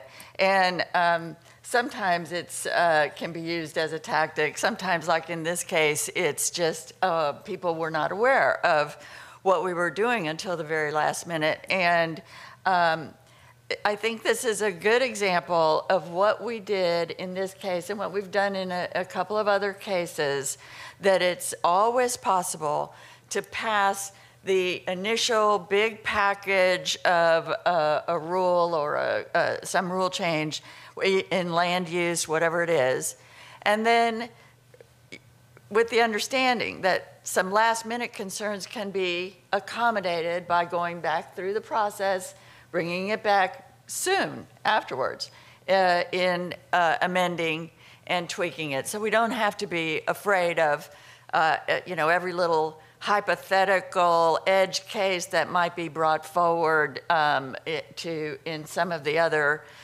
kinds of things we look at. We can rest assured that we can, like we are doing here, tweak an ordinance with really good input, in this case, really good concerns that were brought forward by our Parks Department.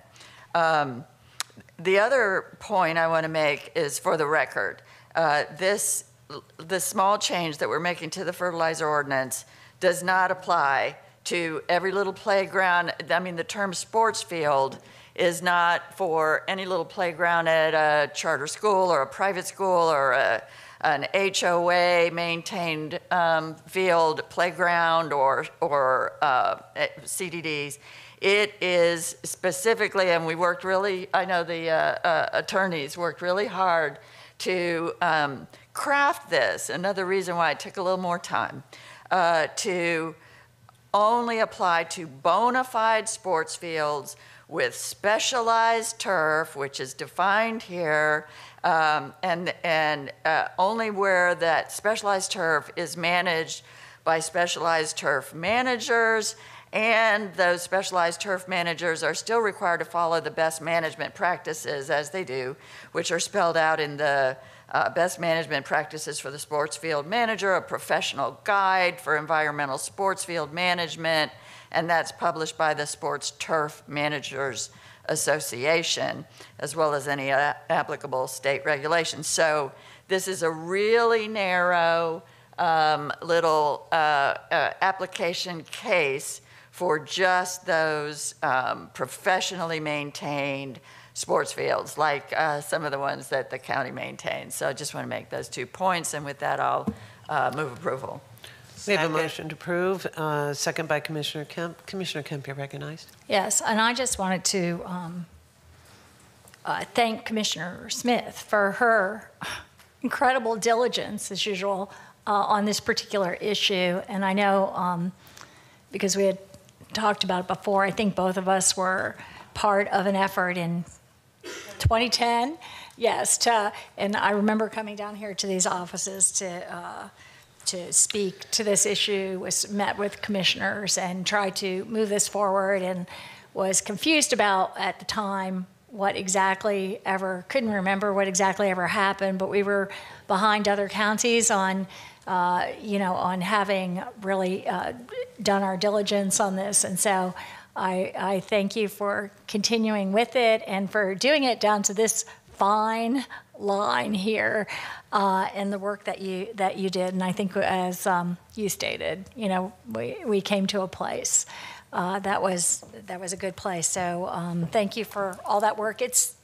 extraordinarily important, as we know, with red tide and our water issues and our pollution issues, and it's important for us to set the example and protecting our environment to the greatest extent possible. So thank you. Thank you very much. I agree. It's due time for us to get this moving forward. I initially, when we came up, I was like, we didn't do that already? So I'm really glad to see that. Commissioner Cohen, you're Yeah, I just wanted to add on that point. Commissioner Smith, you rightly deserve the credit for bringing this forward, because you've been working on it for a long time. I remember when we did this in the city of Tampa back in 2012. And the problem was that because the surrounding jurisdictions hadn't done it, it really didn't mean anything. It only means something if everybody does it, which is what protects the water, and this is the last piece. And thank you again for bringing it forward, because that closing of that gap is really going to be what makes the water quality so much better. Excellent. Thank you very much. I'm not seeing any further comments. Please take a roll call vote. Overman? Yes. Cohen? Yes. Hagan? Yes. Kemp? Yes. Myers? Yes. Smith? Yes. White? Yes. Motion carried 7-0. Excellent. Thank you very much. Ms. Wise. Thank you. The next public hearing is item D5. This is a public hearing relating to the Bloomingdale Special Dependent District. Also from the County Attorney's Office, we have Deborah Cromartie-Mincy to present this item. Thank you, Bonnie. Good morning, Commissioners. Deborah Cromartie-Mincy, County Attorney's Office. This public hearing is to consider proposed revisions to Hillsborough County Ordinance 85-38 as amended to include a few housekeeping changes, including allowing members of the Bloomingdale Board to attend meetings virtually and make small purchases with a bank card in compliance with Florida statutes and internal procedures, and requiring district compliance with county regulations for maintenance of the district's community screening walls, such as painting and pressure washing its exterior. Also included in this proposal is an update reflecting the $170 per parcel special assessment approved by the voters in 2018. In addition, I would like to correct a minor scrivener's error found on lines 79 and 80 of the attached ordinance. The words abdub, A-B-D-U-B, should be replaced with the words and in, A-N-D-I-N. The board authorized scheduling and advertising this public hearing at your last board meeting, and all associated legal advertising requirements have been met. With me are county staff Joshua Bellotti and Mary Mahoney. We are all here available to answer any questions you may have. Again, this is a public hearing, and I thank you, Commissioners. Thank you very much. I don't think we have anyone. No, actually, we do have several people that as I mentioned, or as was mentioned, this is a public hearing. We have what looks like 3 people signed up to speak here. The first one is Thomas Leach, and this person is in person. Is Thomas Leach available? Yes, good morning. The first I have in this order, Thomas Leach, Matt Newton, and Ron Cristaldi. Is Thomas Leach available? Yes, Leach is. Oh, you're all working together? Yeah. We're all here on the same team. Take your turns. You're all recognized. You have 3 minutes each. Good morning, Commission and Madam Chair. Happy birthday. Thank you. Matt Newton, Shoemaker, Loop and Kendrick, 101 East Kennedy Boulevard here in Tampa. And I just want to start off by saying that today is the culmination of a lot of meetings, a lot of phone calls. In many ways, local government is a team sport. And here in Hillsborough County, we have a heck of a team. It was a true pleasure. I really appreciate the professionalism and responsiveness of staff. I'm here today to answer questions. Of course, Tom Leach and my partner, Ron Cristaldi, are here as well. Appreciate your consideration, and thank you again for your time. Thank you very much.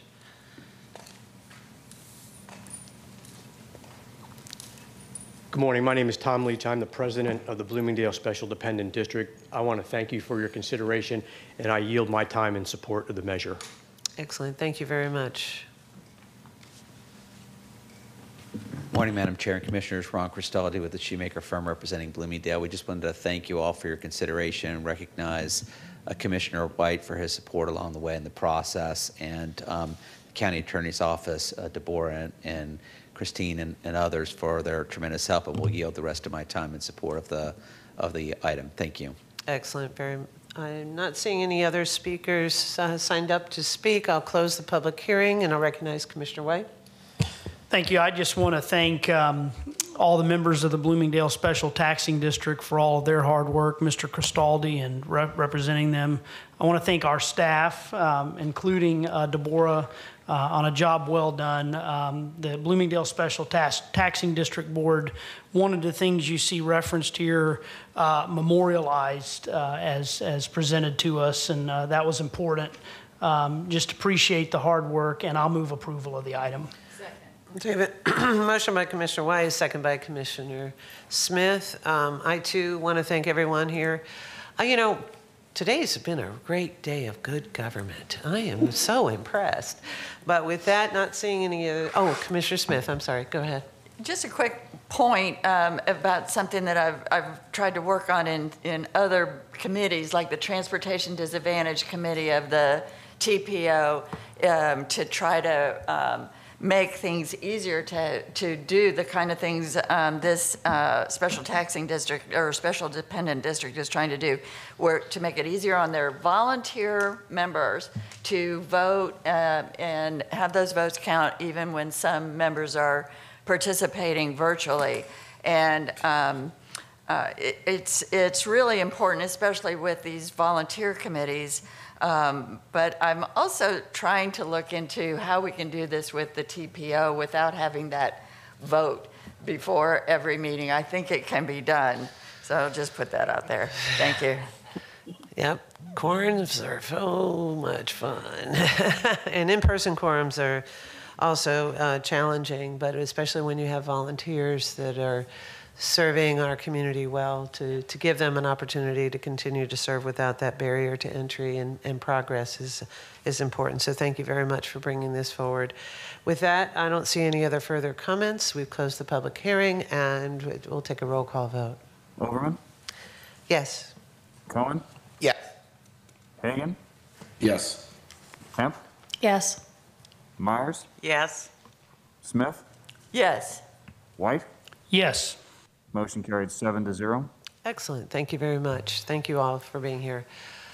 Ms. Wise. Thank you. The next public hearings, D6 and D9, are related to solid waste. The first one is a public hearing to change the term of services rendered for the solid waste non-ad valorem collection disposal assessments from a calendar year to a fiscal year. And with that, Hank Ennis will take us through that public hearing, and then the other one will follow. Thank you very much. Mr. Ennis, you're recognized. Yes, Hank Ennis, County Attorney's Office. Commissioners, this is a public hearing to consider amendments to Chapter 130 of the Hillsborough County Code of Ordinances and Laws relating to solid waste collection and disposal. As you know, the clerk of the court withholds 25% of the revenue collected by the solid waste department because we provide our services on a calendar year instead of a fiscal year. This amendment will change that to a fiscal year. That's the only change being proposed in this ordinance, and this is a public hearing. Thank you. I don't have anyone signed up to speak on oh, we do. I'm sorry. We do have one person in person to speak on D6. That is listed as Mr. Thomas Foley. Is he still present? There you are. Mr. Foley, you're recognized. This on? Good morning, Commissioners. Thank you again for letting me speak to you today. Regarding D6, whether you pass it or not, solid waste has currently over $200 million of cash sitting on their books, as evidenced in their recent annual financial statement. This is merely an accounting change that they're looking to do, rather having an accrual of 25% of current year revenues deferred into the following fiscal year, because the fiscal year and your calendar assessment year are different. Regardless, they have the cash. In fact, $213 million worth of cash is enough to fund solid waste operations, debt service, and their renew and replacement program for 2 years.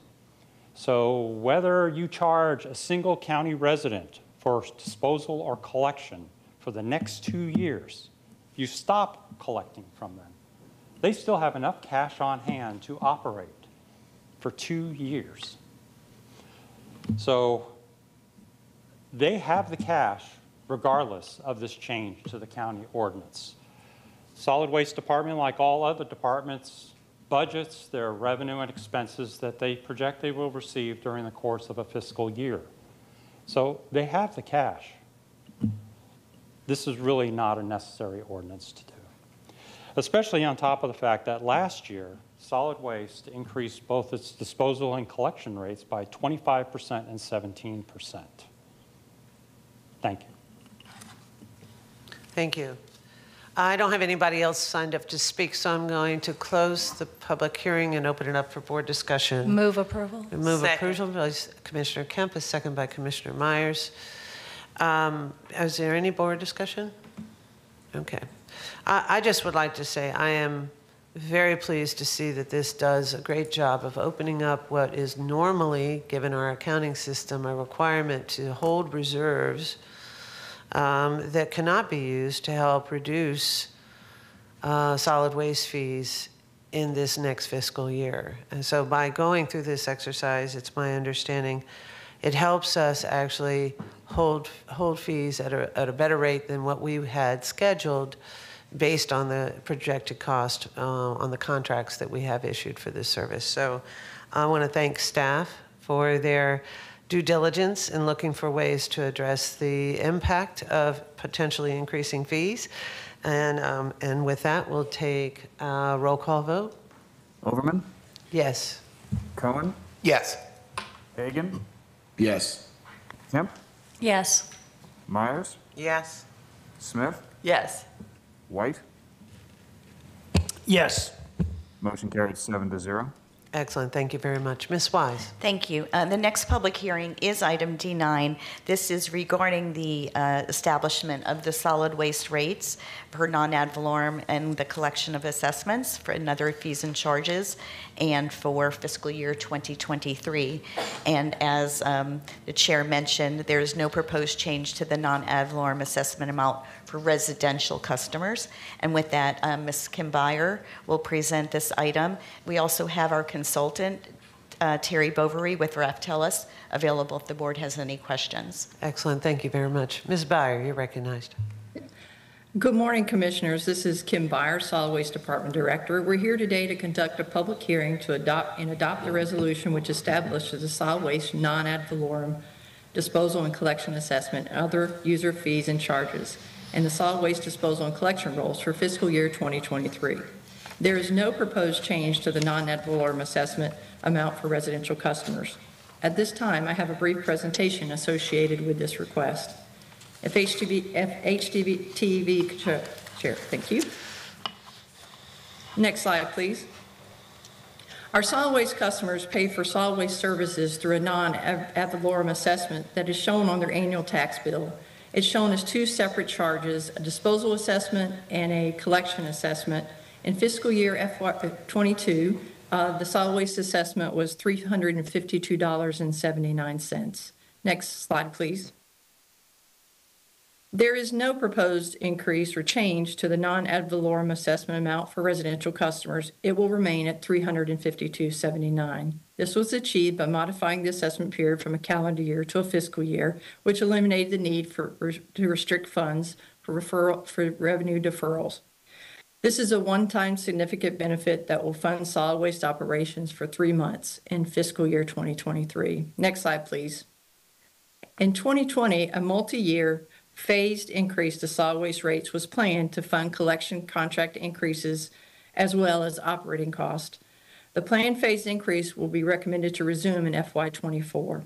However, the use of the deferred revenue allowed us for this year only to hold rates flat. Next slide, please.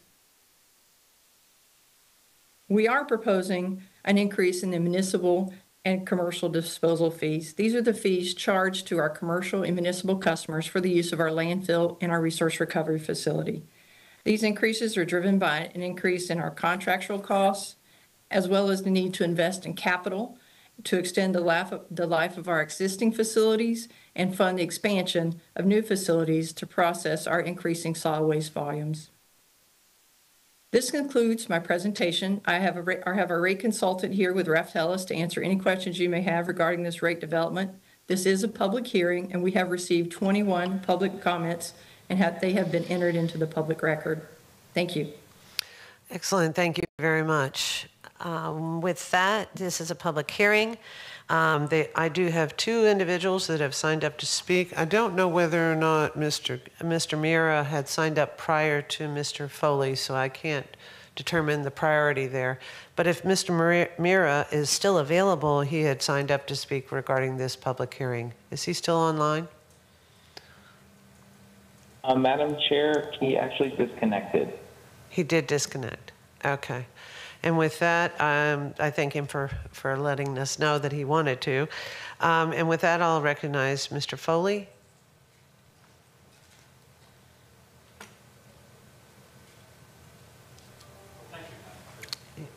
On this particular item, thank goodness solid waste is not raising residential collection and disposal fees this year. Thank you. Thank you very much. With that, I'll close the public hearing and open it up for board discussion. Move approval. Second. We have a motion by Commissioner Cohen, a second by Commissioner Kemp and Myers. With that, please take a roll call vote. Overman? Yes. Cohen? Yes. Hagan? Commissioner Hagan? Kemp? Yes. Myers? Yes.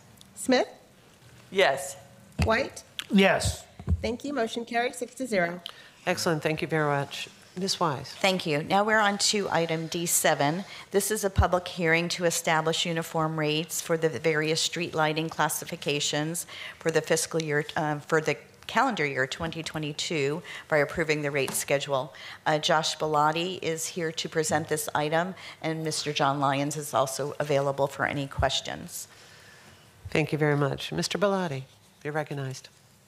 Hello, thank you. Good morning, Commissioners. Josh Bellotti, Engineering and Operations Department. This is a public hearing to adopt the annual rates for the county's residential street lighting special purpose district. This non-ad valorem tax assessment funds the cost of providing street lighting services through TICO to residential street lighting districts throughout unincorporated Hillsborough County. The county's residential street lighting assessment has not changed since 2017, when it was increased by 16% to cover a TICO rate increase. This January, a new TICO rate increase went into effect, approved by the Public Service Commission. In order to meet the financial obligations of the program, an additional $2 million in revenue is needed going forward to cover this recent TICO rate increase, as well as replenish program reserves, which have been depleted covering the increase thus far. This amounts to a 20.5% rate increase applied uniformly to all street lighting customers. The effect that this rate increase will have on property owners varies by district, depending on the type of street lighting. For the majority of the 127,000 street lighting customers, this will amount to a $13.10 increase to the annual assessment. The county mailed written notices on June 27th to all property owners who receive street lighting service, advertised the public hearing through legal notice in the Tampa Bay Times on June 26th, in accordance with statutes. Those notices state that property owners have the right to file written objections. To date, Public Works has received 10 written objections to the 2022 street lighting assessment increase. I'll be happy to answer any questions you may have. This is a public hearing. Thank you very much. With that, we'll open it up for public hearing. I have one person signed up, Mr. Foley. Excellent. Thank you very much, sir. With that, we'll close the public hearing, open it up for board discussion or Move for approval. Second. Motion by Commissioner Myers. Oh, I'm sorry, Commissioner White. A second by Commissioner Kemp. Commissioner White, you're recognized. Thank you very much. I just want to verify for the record that this is by and large a pass-through rate increase from the utility company. I mean, I do recognize that the county has some very small administrative fees that go along with administering this program, but by and large, the Board of County Commissioners is simply acting as a pass-through agent for a rate increase by the utility. Is that correct? That is correct. Okay. Thank you. Excellent. I think that's important for us to recognize. We don't want to raise fees any more than anybody else, but when the costs are there, it is fiscally and financially responsible to deal with those increased costs. So thank you very much, Commissioner White, for those comments. Commissioner Smith, you're recognized. And just an additional point, thank you, Commissioner White, for clarifying that for the record, but also this only applies to those neighborhoods that have opted in to the street lighting program. So it doesn't apply across the board, only to those neighborhoods that wanted to have this extra service from TICO. Thank you. Excellent. Thank you very much. I don't see any other comments. And with that, seeing none, we'll ask for a roll call vote. Overman? Yes. Cohen? Yes. Hagan? Kemp? Yes. Myers? Yes. Smith? Yes. White? Yes. Thank you. Motion carried 6-0. Excellent. Thank you very much. Ms. Wise. Thank you. One more public hearing. This is a public hearing to establish the stormwater management non-ad valorem assessment rates and non-ad valorem assessment roll for calendar year 2022. Josh is going to get another opportunity to present to you today. And John Lyons is also here if there are any questions. Mr. Bellotti, it's the Bellotti Show today, so please proceed. You're recognized. Yes, thank you very much, Commissioners. This is the annual public hearing to set the stormwater assessment rates for the upcoming tax year. And so I just want to lead in with a real brief recap on the stormwater management program and where we stand with the assessment rates. In 2019, the board approved what amounted to a 5-year plan to achieve a sustainable level for the stormwater program's maintenance, asset preservation, flood protection, and water quality. Prior to that, the stormwater fee was a flat $42 per year for all properties. With the new plan, the county adopted a tiered rate system, and the majority of residential property owners falling into the middle tier was set at $76 per year. The 5-year plan also included incremental increases over the following 4 years, taking the middle tier to a maximum rate that the board approved at $96 per year. That 5-year plan would allow the county to begin to address needs that had been deferred over the course of years when the stormwater rates were inadequately low. The county's approach was to focus the initial revenue increases in the first years on maintenance, ramping up our efforts on things like contracted ditch cleaning and pipe replacements. When we came to you for the first of those incremental increases, it happened to be in the midst of the first year of the pandemic in the summer of 2020, and the board made the decision to postpone the increase and hold the rates flat. The board decided to hold the rates flat again in 2021 and opted to supplement with $17.5 million of American Rescue Plan funds. Last year, the county also implemented the hardship exemption for residents that met the low income and property criteria. So at this time, the stormwater rates remain at the initial level established in 2019. And what's proposed is to begin with the first of the planned incremental increases, which for the middle tier residential property would increase from $76 to $81 per year. So what will the county do with that increase? First, I can share what we have already done in the last 2 years. As you know, the stormwater system is large and complex, comprised of over 14 million total feet of drainage pipes and ditches, over 40,000 drainage structures, 2,000 ponds, and 38 pump stations. The goals of the stormwater management program are to enhance community resiliency and public safety and to reduce the risk to the community from the impacts of flooding. The efforts in these first 2 years of the 5-year plan, funded by that initial rate increase in 2019, have been focused on addressing years of deferred maintenance and aging infrastructure and have included over 14,000 feet of new pipe installed, over 8,000 feet of culvert replacements. And additionally, our maintenance teams have cleaned over 80 miles of ditches, replaced over 31,000 feet of curb and gutter, and mowed over 22,000 acres. Moving forward into the next phase of the 5-year plan, we turn our focus to improving the stormwater system, enhancing neighborhood resiliency by reducing flooding impacts, and enhancing water quality through treatment of stormwater runoff and reduction of nutrient loads. And we do this through flood protection projects in some of our community's most frequently flooded areas. Now, while we did not receive the planned revenue increase this past year, the board did approve one-time American Rescue Plan funds to go towards those efforts, funding several flood protection projects. And going forward, the additional $2.4 million in projected annual revenue generated by this first incremental rate increase will help us continue that focus on neighborhood flood protection. For example, the county is projecting to have 55 more neighborhood flood protection projects ready to implement over the next 4 years, but will require approximately $18 million in order to construct them. So in summary, this is a look at the 5-year table of rates showing the incremental increases year to year. The column on the left shows the rates adopted in 2019, which have held until this year, and the columns to the right show the planned increases up to the maximum rate adopted in 2019 as well. For fiscal year 23, proceeding with the first of the planned incremental increases would increase the middle tier residential rate by $5 annually from $76 to $81. And as you can see at the very bottom, it would result in $2.4 million in projected annual additional revenue. So current timeline for the rates, we're here today on July 20th at the public hearing. We mailed out written notices on June 27th to 7,813 property owners that'll either receive the assessment for the first time or have it modified due to property modifications. And we duly noticed this public hearing in the Tampa Bay Times on June 26th. Those notices state that property owners have the right to file written objections To date, Public Works has received one written objection to the 2022 stormwater assessment increase. Once the new rates are adopted, they will go into effect October 1st. That concludes my presentation, and I'll be happy to answer any questions you may have. This is a public hearing.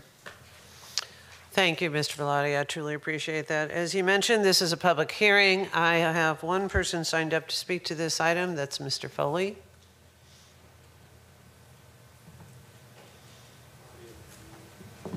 Mr. Foley, you're recognized. Thank you, Madam Chair. Thomas Foley, Hillsborough County.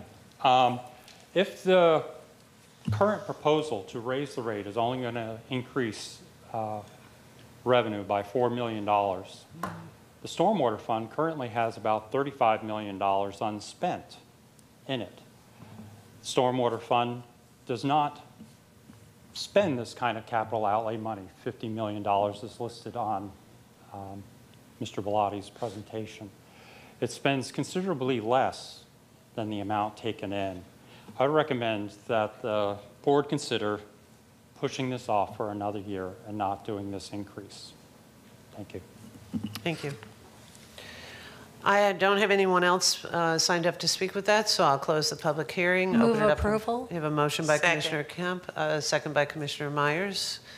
Seeing no other further comments, I just did want to say thank you very much for the hard work that's been done here, for the plan that's going forward, and for the hardship program that was created for those individuals that would be impacted by this in an adversely way. I think it's important that we recognize that some communities don't have the resources to do this, and having that program is very important. And with that, we'll do a roll call vote. Overman? Yes. Cohen? Yes. Hagan? No. Kemp? Yes.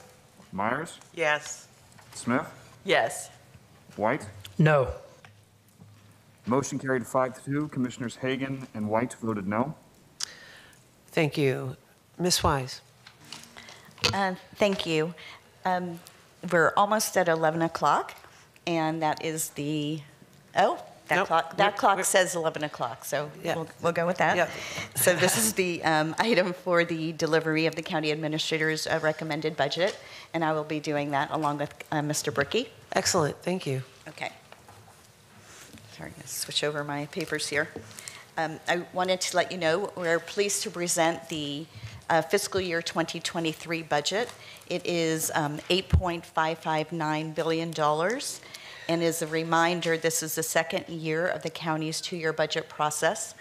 This is the budget book. They have been delivered to your office. There'll be two books. One is the recommended budget, and one is for the capital.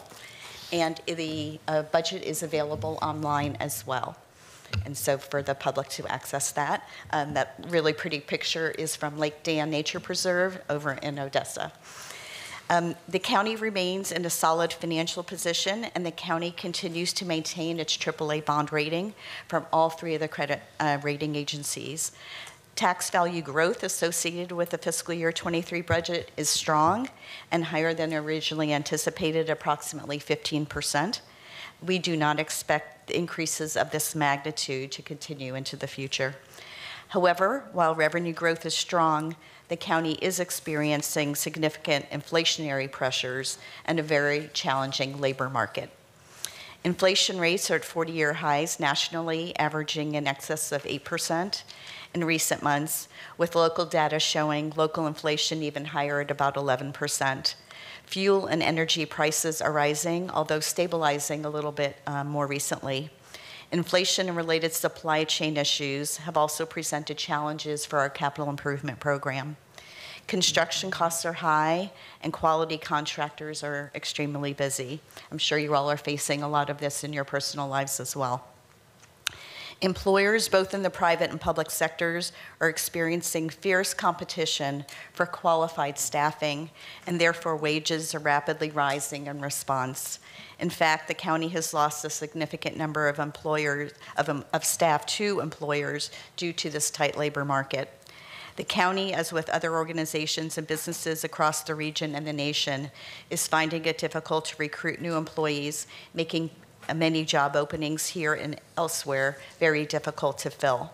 And these issues can affect the delivery of important services and place an increased workload on the existing staff. There remains continued pressure, especially in the unincorporated area, to deliver valuable services citizens both deserve and rely upon.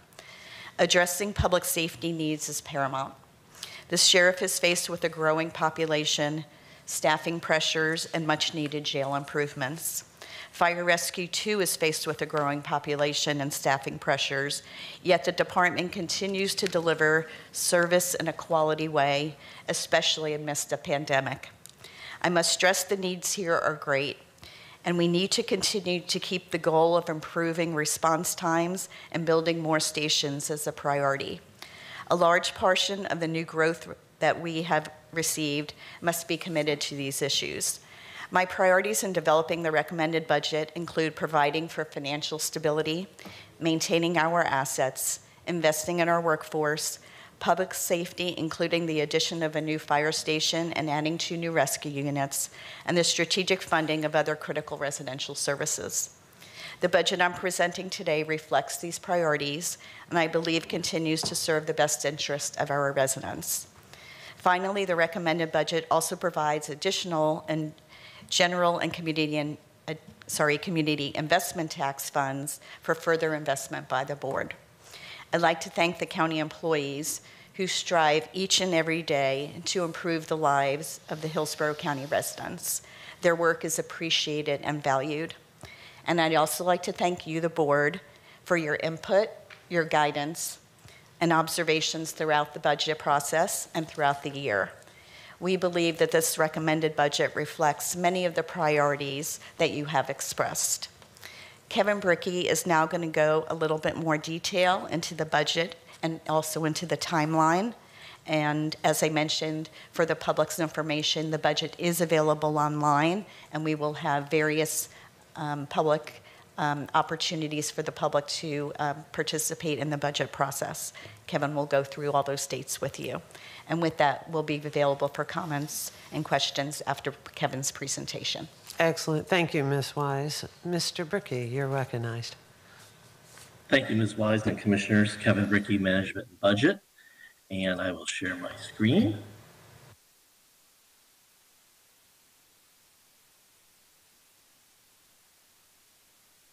Did that work?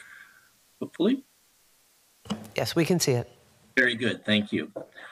So today, I want to go through some of the details of the County Administrator's recommended FY23 budget. As Ms. Wise mentioned, this is the second year of our 2-year budget process. And at a starting point, it is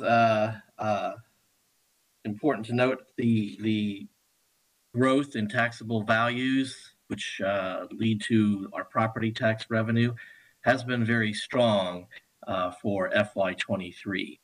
The recommended budget is built on the property appraiser's June 1 estimate of values, and that was a 14.1% increase from the previous July 1 values. And that is the highest increase in 16 years. The property appraiser has since released his July 1 preliminary estimates, which the adopted budget is always built upon, and that increase is approximately 15% from the previous July 1 estimate. Again, that's the highest rate of growth in 16 years. It is quite a bit above our 20-year average annual growth rate, that red or orange line, which is about 5.4%. That reflects times that we're above trend, above the red line, and sometimes when we're below. You'll note that in the Great Recession, after we had that large increase in property tax or in taxable values in fiscal years 5, 6, 7, when 7 was 21%, 8 was 11%. We had 5 years of decreases in taxable values. And you see that in that dip from fiscal year 9 to 13. Since then, we've been a little bit somewhat above long run trend. And again, we're at about 15%. Now, there's a some important differences between now and the time of the Great Recession, when housing markets actually saw great declines and taxable value saw great declines. At that time, consumer debt burdens were high, business debt burdens were high. The banking system was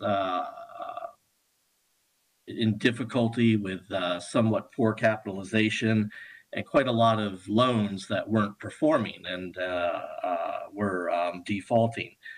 This time around, consumers are and businesses are in a much better position when it comes to debt burdens. Banks are well capitalized.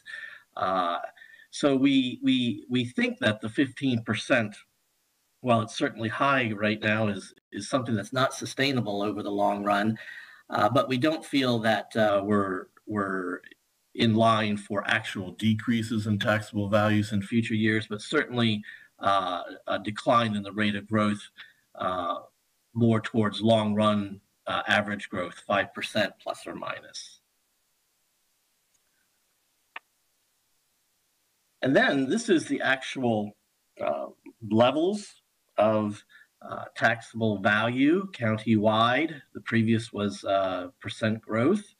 And here you can see that dip. You see in fiscal year 8, there was a peak of $88 billion. And it took 11 years. And you see the 1, 2, 3, 4, 5 years of decline. It took 11 years before we were able to surpass that previous peak. And that occurred in FY 19.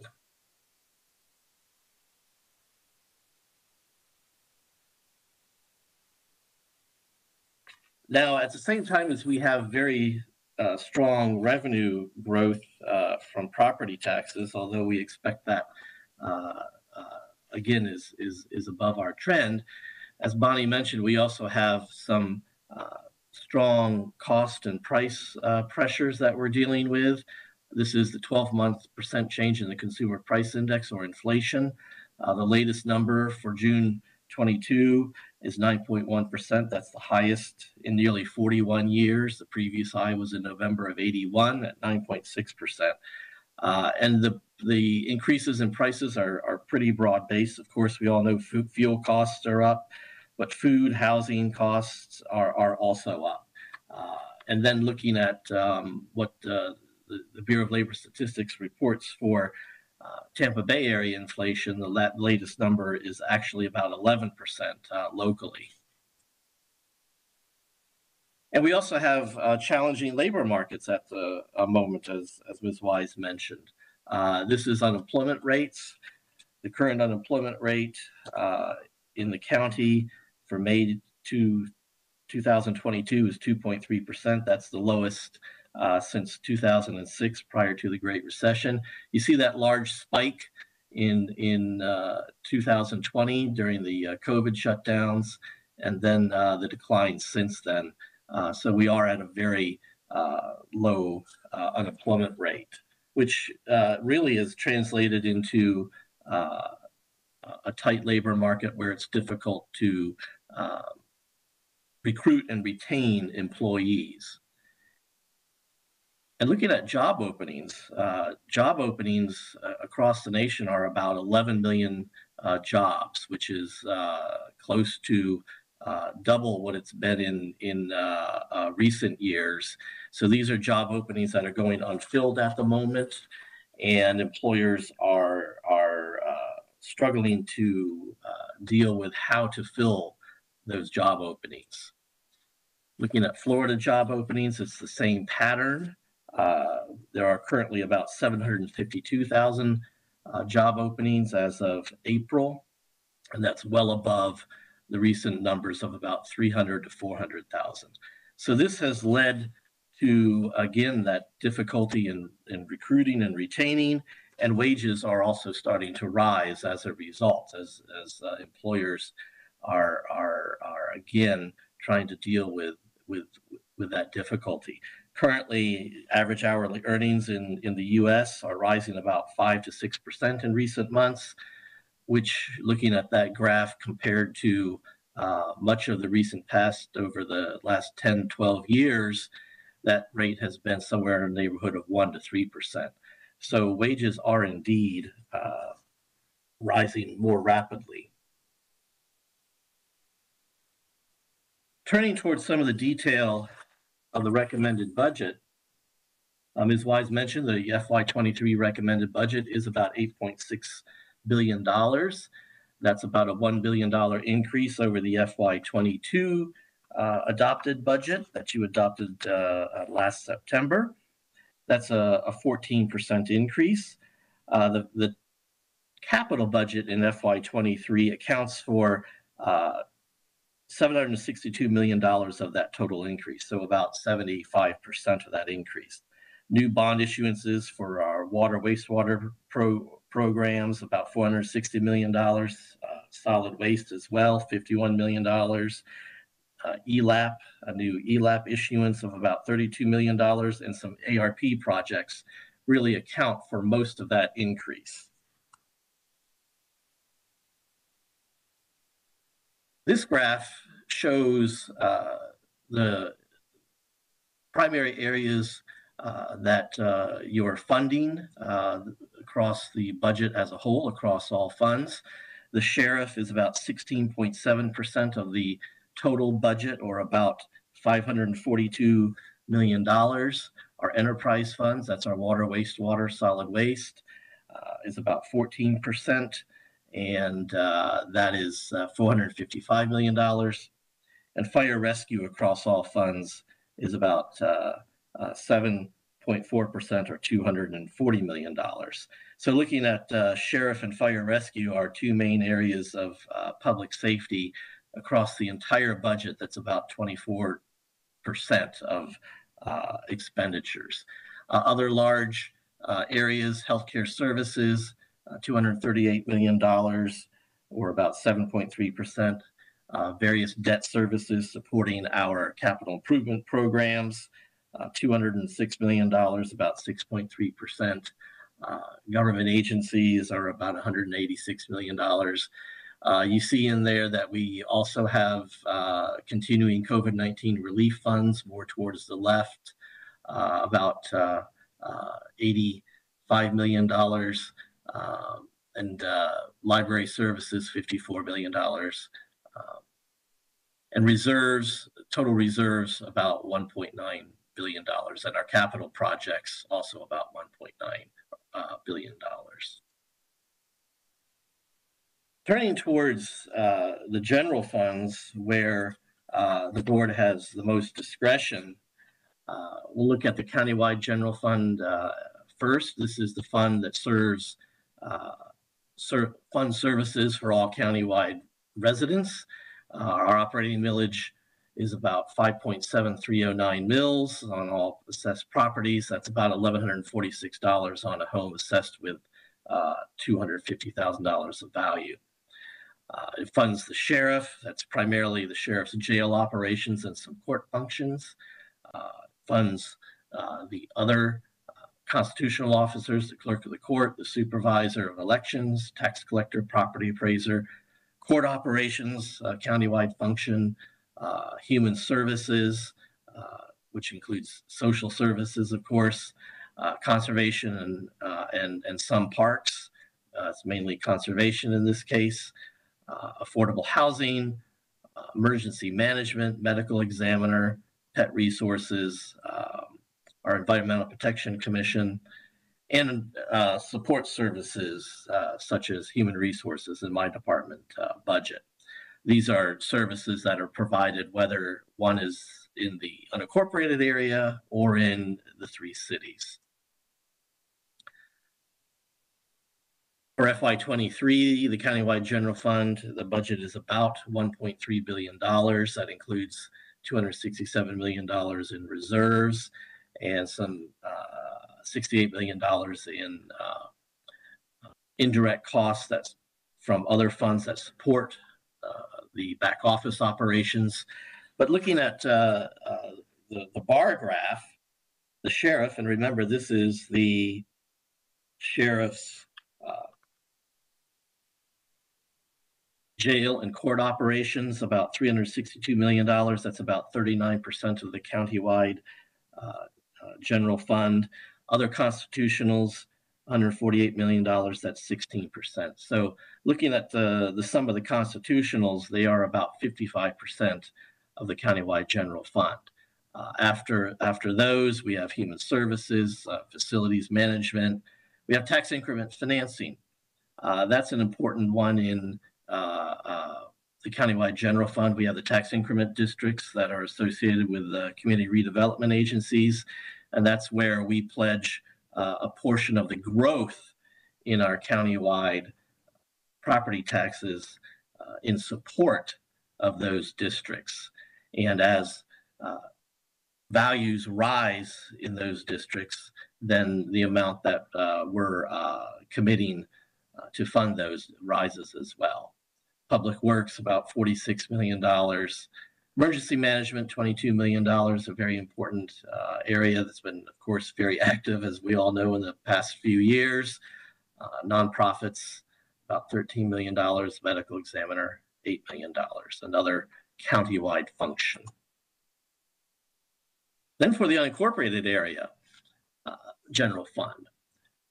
This fund funds services for unincorporated area residents of the county. These are services that typically mirror those kinds of services that city residents receive from their cities and pay through their city millage assessments.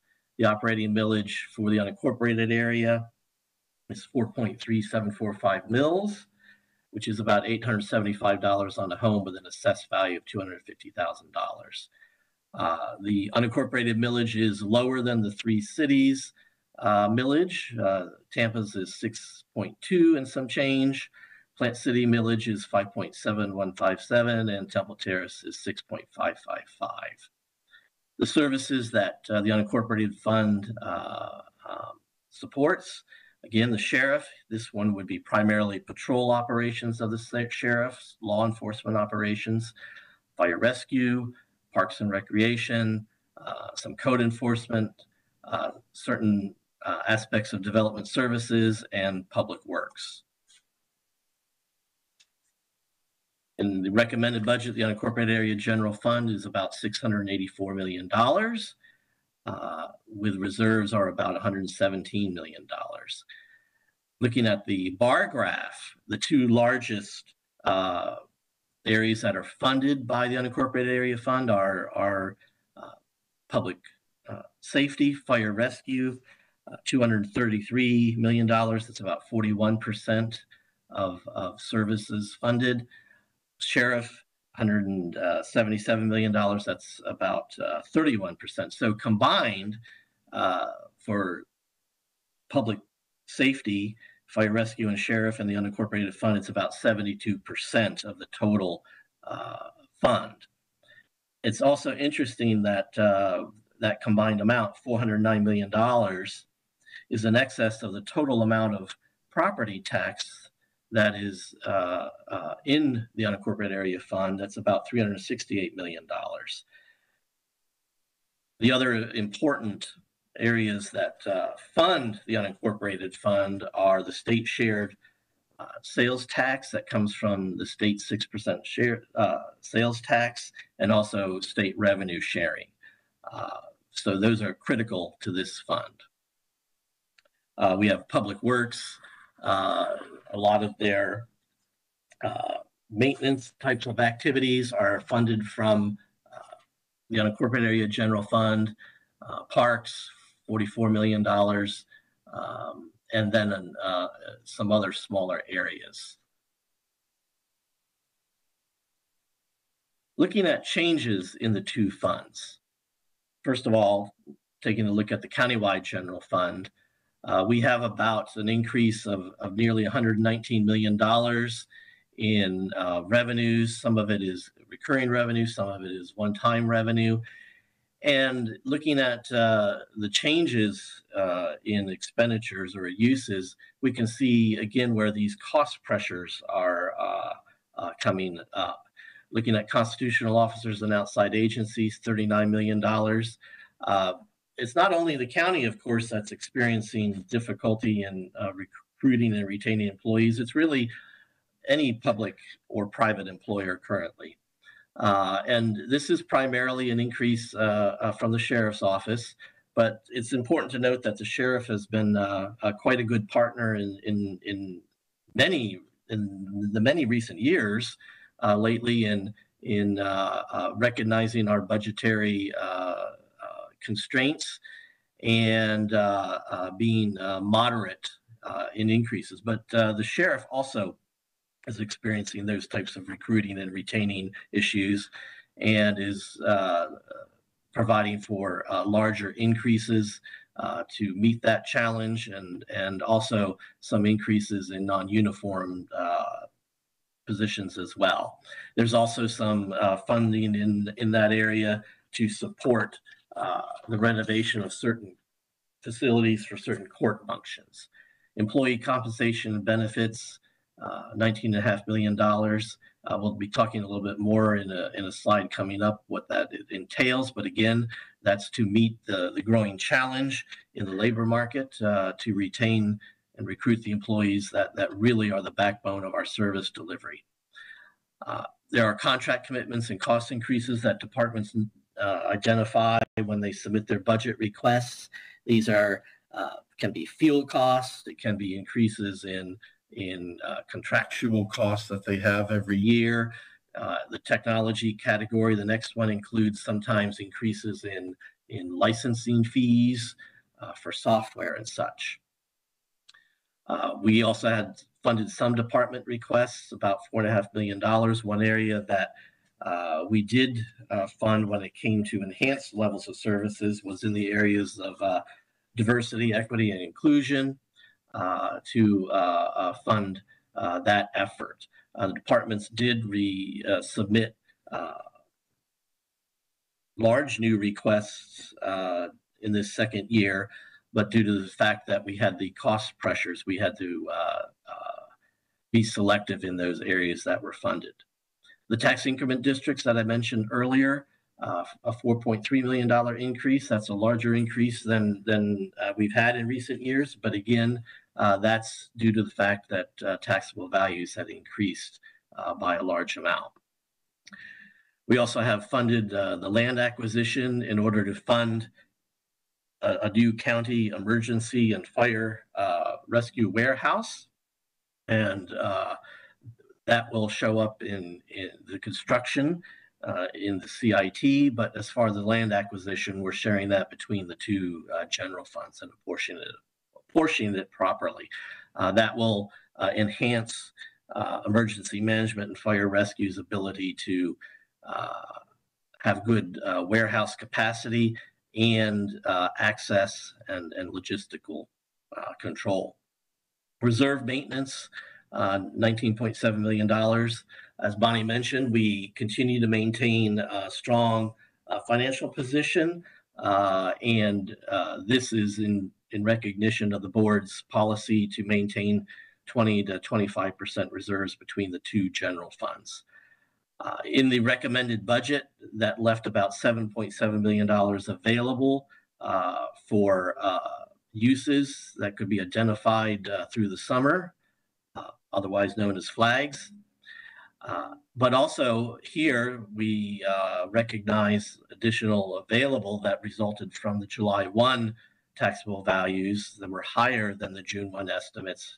And we have about another net $4.1 million available. So $11.8 million available in the countywide general fund.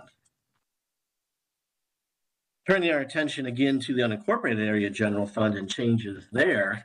The categories look very similar. The story is very similar.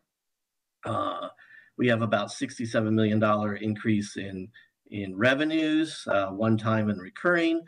And again, we have a reflection of those same similar cost pressures and price pressures. Employee compensation and benefits increased about $23 million. Constitutional officers, $17 million. Select department requests, about $8 million. Again, we have the contract commitments and cost increases. We have a unincorporated share for the land acquisition for the new warehouse, reserve maintenance. In the recommended budget, that left about $2.6 million that available that could be programmed over the summer.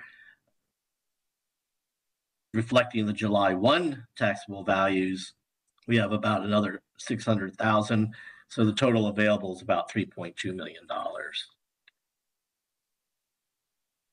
Community investment tax. This is a slide that we haven't seen in a number of years.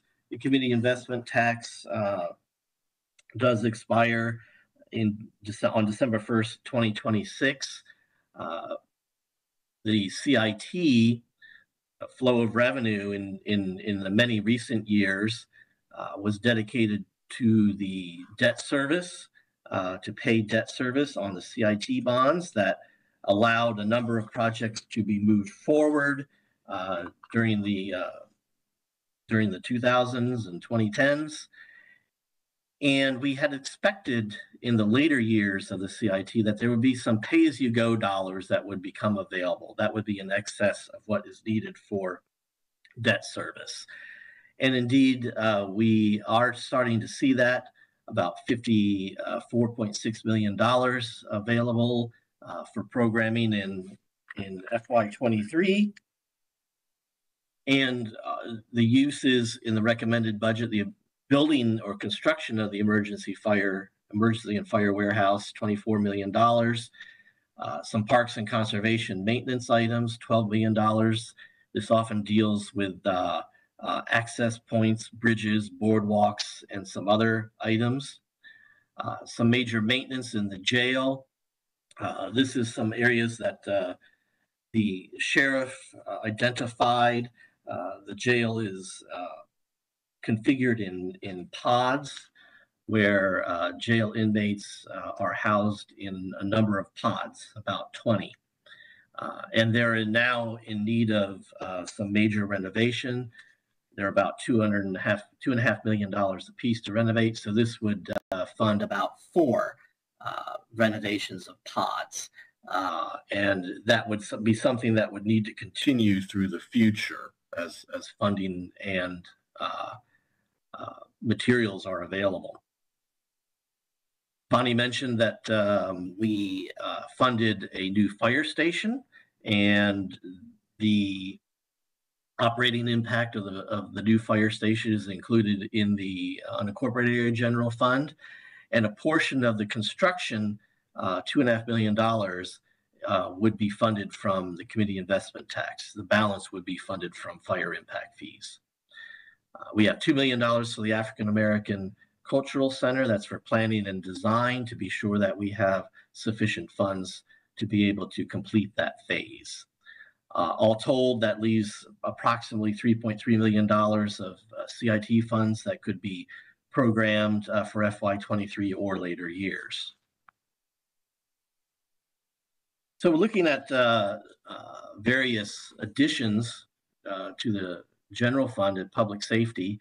Countywide, we have some mosquito control equipment. We continue to pay attention to our disaster funding levels, particularly in the light of recent activity, and we make sure that those are well funded.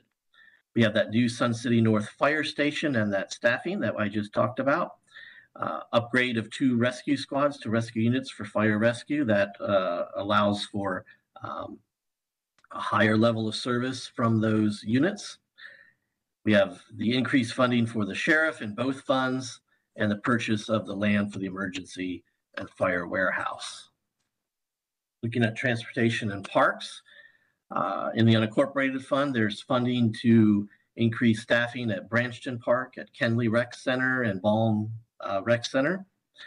Some park site renovations, the county roadway striping and pavement marking refurbishment program, and some pedestrian safety operations and maintenance retrofits. Technology and facilities. We continue to maintain our facilities and keep pace with changes in technology, including our financial system, and also the programming in the maintenance costs for new county facilities as they come online. And then investing in people and partners. I mentioned that we funding for diversity, equity, and inclusion initiatives. And in both funds, of course, we recognize the importance of county staff and the challenges to recruit and maintain employees. We have in the budget funding that would accommodate compensation adjustments during FY23, new wellness incentives that would expand wellness program, a paid time off program that would be more flexible for employees, that would be one pot of time off that's more flexible to manage from an employee's perspective and from HR perspective. An enhanced tuition reimbursement program that would expand the funding towards that, but also expand eligibility and requirements for the tuition reimbursement program, and expand the purview of what could be reimbursed. And of course, as I mentioned, this also has increased funding requests for the constitutional officers and outside agencies that also reflect higher personnel costs. Taking a look at general fund reserve analysis, we mentioned earlier about maintaining our financial stability. We do have a AAA rating from all three credit agencies, and that occurred about 11 years ago, 12 years ago. And it's important to note that we maintained that AAA rating from all three agencies, even through the COVID pandemic, and had them reaffirmed by those agencies. And so that they recognized that we had reserves and rainy day funds that helped us to be resilient in times of financial difficulty, and that we can sustain that into the future. Currently, in FY23, we had about 23% reserves in the two general funds. In the FY23 budget, it's about 24%. A 1% change in reserves is about $15.7 million. The countywide reserves are 26.5%. Unincorporated reserves are 20.6%. And again, that's reflective of the fact that, and we've been discussing this over a number of years, the unincorporated area fund is our more stressed fund when it comes to growth, when it comes to increasing in population and as service demands increase. And that's where, a lot of public safety is funded. And we have service deficiencies that we would like to deal with as well. And so the countywide reserves as a ratio do tend to be higher than the unincorporated area reserves, although it is in the unincorporated area higher than 20% in the recommended budget this year. These are our general obligation and CIT credit ratings. They are healthy, and we are maintaining them. Our enterprise fund as well. The enterprise funds do have a couple of AAA ratings as well, and these are high, and we continue to manage the finances there and debt funds in a responsible manner. And the rating agencies have recognized that with various comments that we do have a strong financial operating profile, strong policies and practices.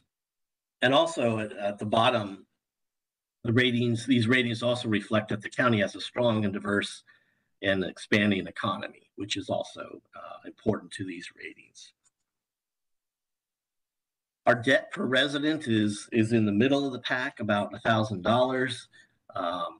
So we maintain a moderate level of debt. Looking at the budget calendar, of course, today is budget delivery. July 28th will be the reconciliation public hearing. That's where statutorily we need to adopt the initial millage rates for the truth and millage process. And we adopt that so that the property appraiser can send out the trim notices in August.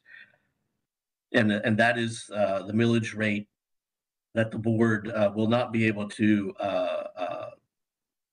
go over in the public hearings that occur in September, where on September 15th, the board will adopt the tentative millage and budget. And on September 26th, the process will conclude and the board will adopt final millages and the final budget. Also on the 22nd, the board will adopt the capital improvement program.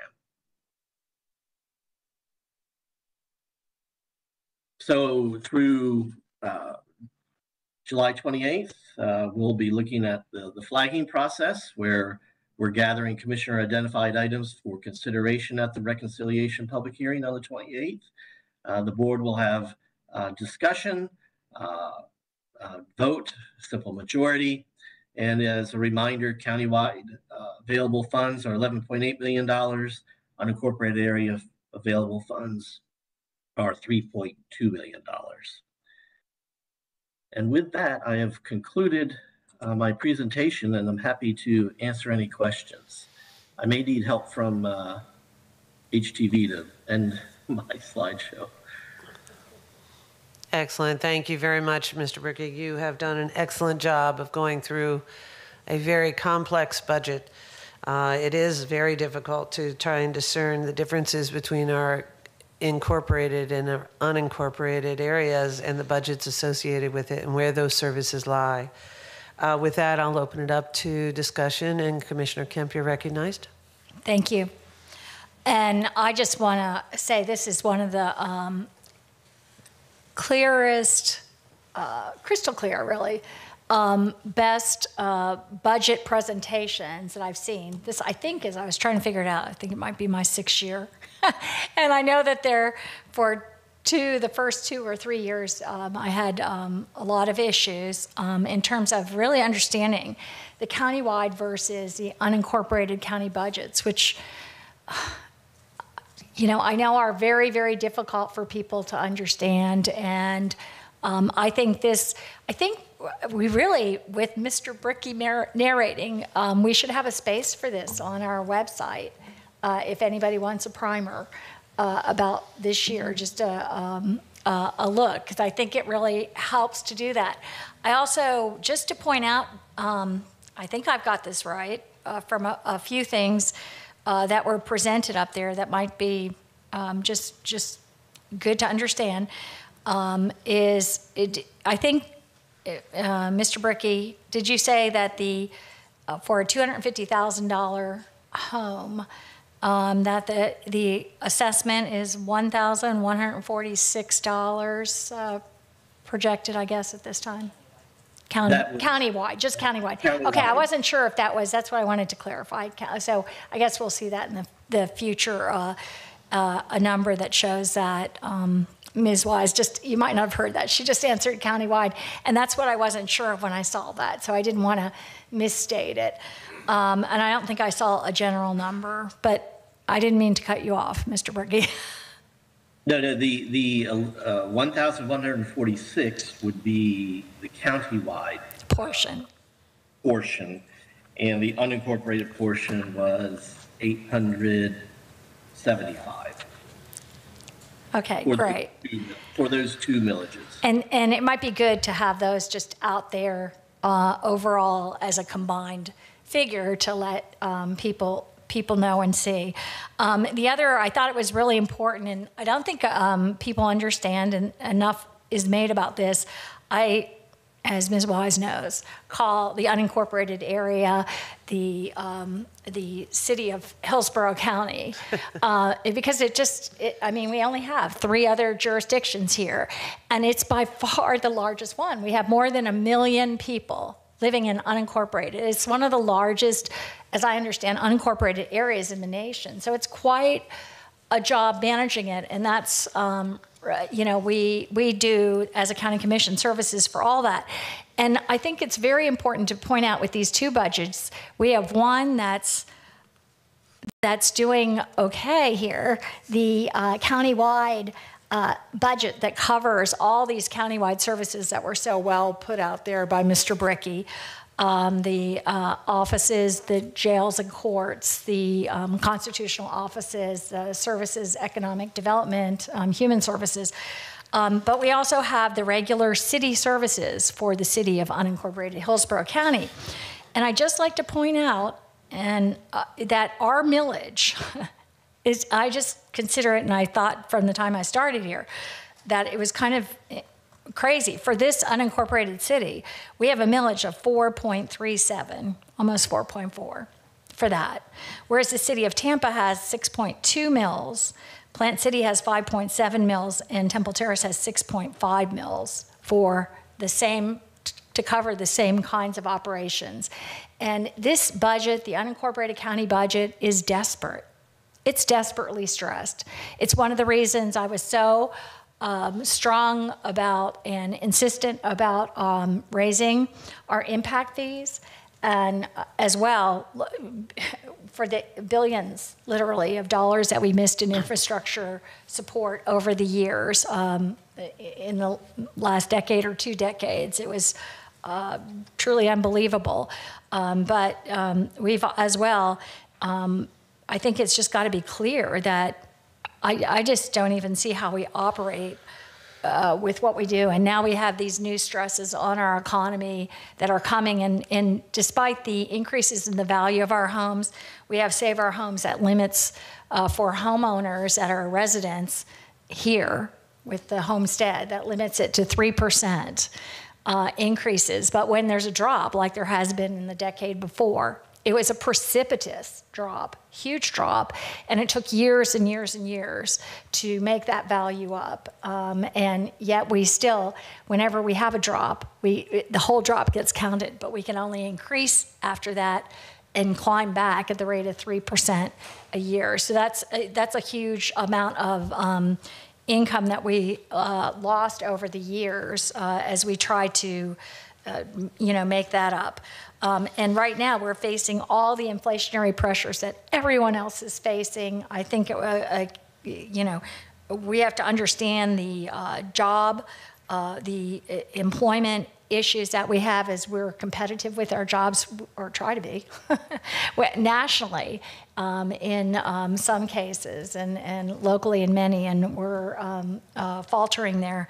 As I've been told many times, we're having difficulty and have very many open positions in recruitment, so we'll have to be looking at that. So we have the regular inflation pressures, we have the employment pressures, and we have the years and years of difficult times that we've had, and we have our low millage rate. So that's all I just like to put out there, but I appreciate the budget presentation as it was done, and I really think we should make this available someplace because I think it would be really, to the extent that people could absorb it, it would be very, very helpful for them to know. And I'll say too, I'm, for the most part, pretty much feel very good about the kinds of investments we've made in this county for the last several years in terms of all the infrastructure, the human resources and human capital,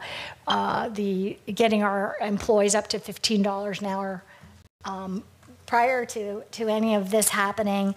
I just think we've done a good job, and as you can see too, the ratings for our reserves are there as well. So it's been good work, and I want to note that because it's been great management of the resources that we have that are not as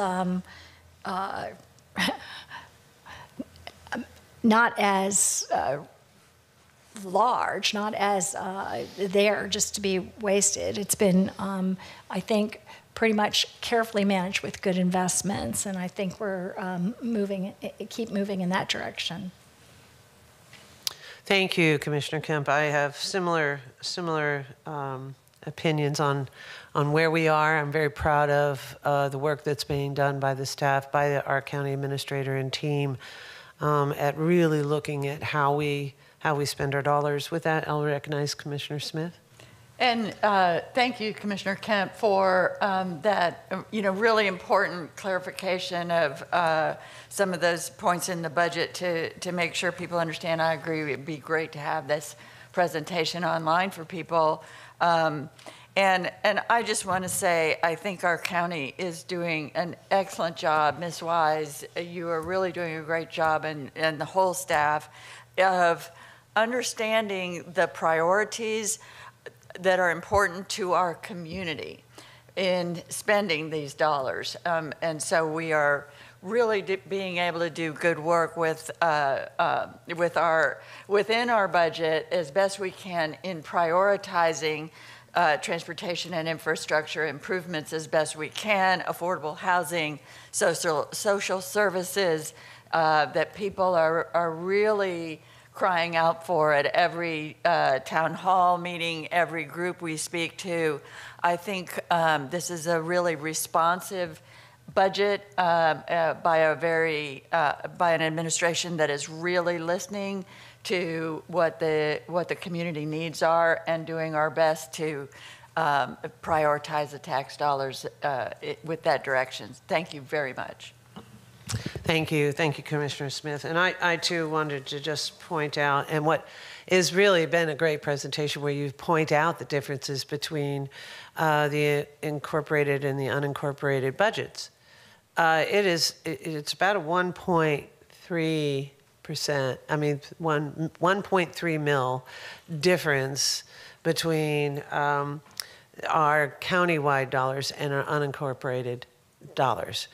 When you have that kind of difference, you're not going to have urbanized services that many people in our unincorporated county would like to see and want.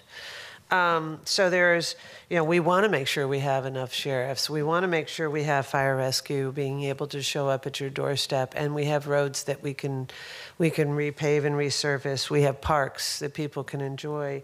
We have code enforcement that can follow up when there's a violation that causes either a health or a community hazard. And then we have the ability to have development services really work through helping us deal with the increase in population that's coming here and how to manage that growth. Those are all services that are in the unincorporated part of our budget that are critical to the success of this county. And when your outgo exceeds your income, our upkeep will be our downfall, and that is critically important to recognize when we're developing budgets for how we successfully address the fact that everybody in the world wants to live in the Tampa Bay region right now, including Hillsborough County, and we have to plan accordingly to make sure that we're continuing to provide the services that our residents not only deserve but expect. So I just want to say thank you to the staff for making it more clear. And I look forward to discussions on how we invest the future for what each of the commissioners would like to see as a priority with the reserves that are there or the flag items that could potentially be there. And that's, I think, an important process to recognize too. Those are one-time types of projects or projects that we would ask the board to consider for the dollars that are there. But I did want to point out something that's in the presentation that I think is important. Mr. Bricky made mention of our reserves and how we are using those to not only prepare for the future, but also to recognize that our ratings are so very important. And during the periods where we were impacted by COVID, where sales tax went down, where other fees went down, our economy took a hit, a real hit. Our reserves fell about $30 million, if I'm looking at the round numbers. Because we had those reserves, we were able to use those dollars to make up for the cash flow changes that occurred during those time periods. That's why we have them. And as a consequence of that, those ratings are actually solid, and we're able to borrow money to invest in our communities at the most preferable rates, which is helping us invest in our future for our county. So I just want to say thank you so much and look forward to the reconciliation budget next Thursday. We'll have an opportunity to take a look at them fine tune now that we've seen the budget numbers. And with that, I'll take a motion to receive the report. So moved. Oh, I'm sorry, Commissioner Cohen, I apologize. Commissioner Overman, I apologize. I put my hand up after you had started speaking. And the only thing I wanted to add to all of the excellent points that have been made is that there is a real emphasis in this budget on public safety. When you look at the amount of money that is being spent on the sheriff, on Hillsborough County Fire Rescue, on the ancillary services that we provide for the courts, what you can see is that the value of keeping our citizens safe is first and foremost in all of our minds. And I think that this is an expression of that.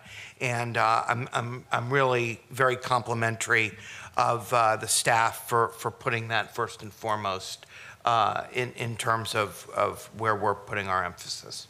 Excellent. So moved. Second. We have a motion by Commissioner Kemp, second by Commissioner Myers. Seeing no further comments, please take a roll call vote. Overman? Yes. Cohen? Yes. Hagan? Yes. Kemp? Yes. Myers? Yes. Smith? Yes. White? Yes. Motion carried 7-0. Excellent. Thank you very much. With that, we'll move on to our special appearance. Ms. Wise. Yes, and thank you all for those comments, and a big thanks to Kevin Bricky and to Tom Fessler, of course, and all the directors. I appreciate all that. Is our special appearance by Bob Enriquez, our Hillsborough County property appraiser. He'll go into a little bit more detail about what's happening in the real estate market. This is item E1. Thank you. Welcome. Oh, we can't hear you, sir. Bob, you are currently muted. There I am. Can you hear me now? We can hear you now. Good. First of all, happy birthday. Thank you. It's funny, I knew that it was, then I saw the sign on the back of your chair. So, first of all, I want to thank Mr. Bricky for making my presentation so we can all go to lunch. Hey, Bob, can you get a little bit closer to your mic? I'll get closer. Can you hear me now? Is it better? Is that better? Better. That's much better? Okay. Well, I'll try to go through a lot of this Mr. Bricky has touched on, so I will try to be as pithy as possible. And I know that, first of all, I appreciate the opportunity to make this presentation today. It's something I have not done in the past, but given what we've been talking about this morning and the unique, extraordinary year that we're in, or years that we are in, I thought that it was important to do this year. So let me go ahead and share. Let me know if you can see my presentation here.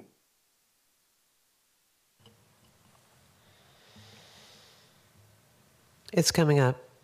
It's working? Okay.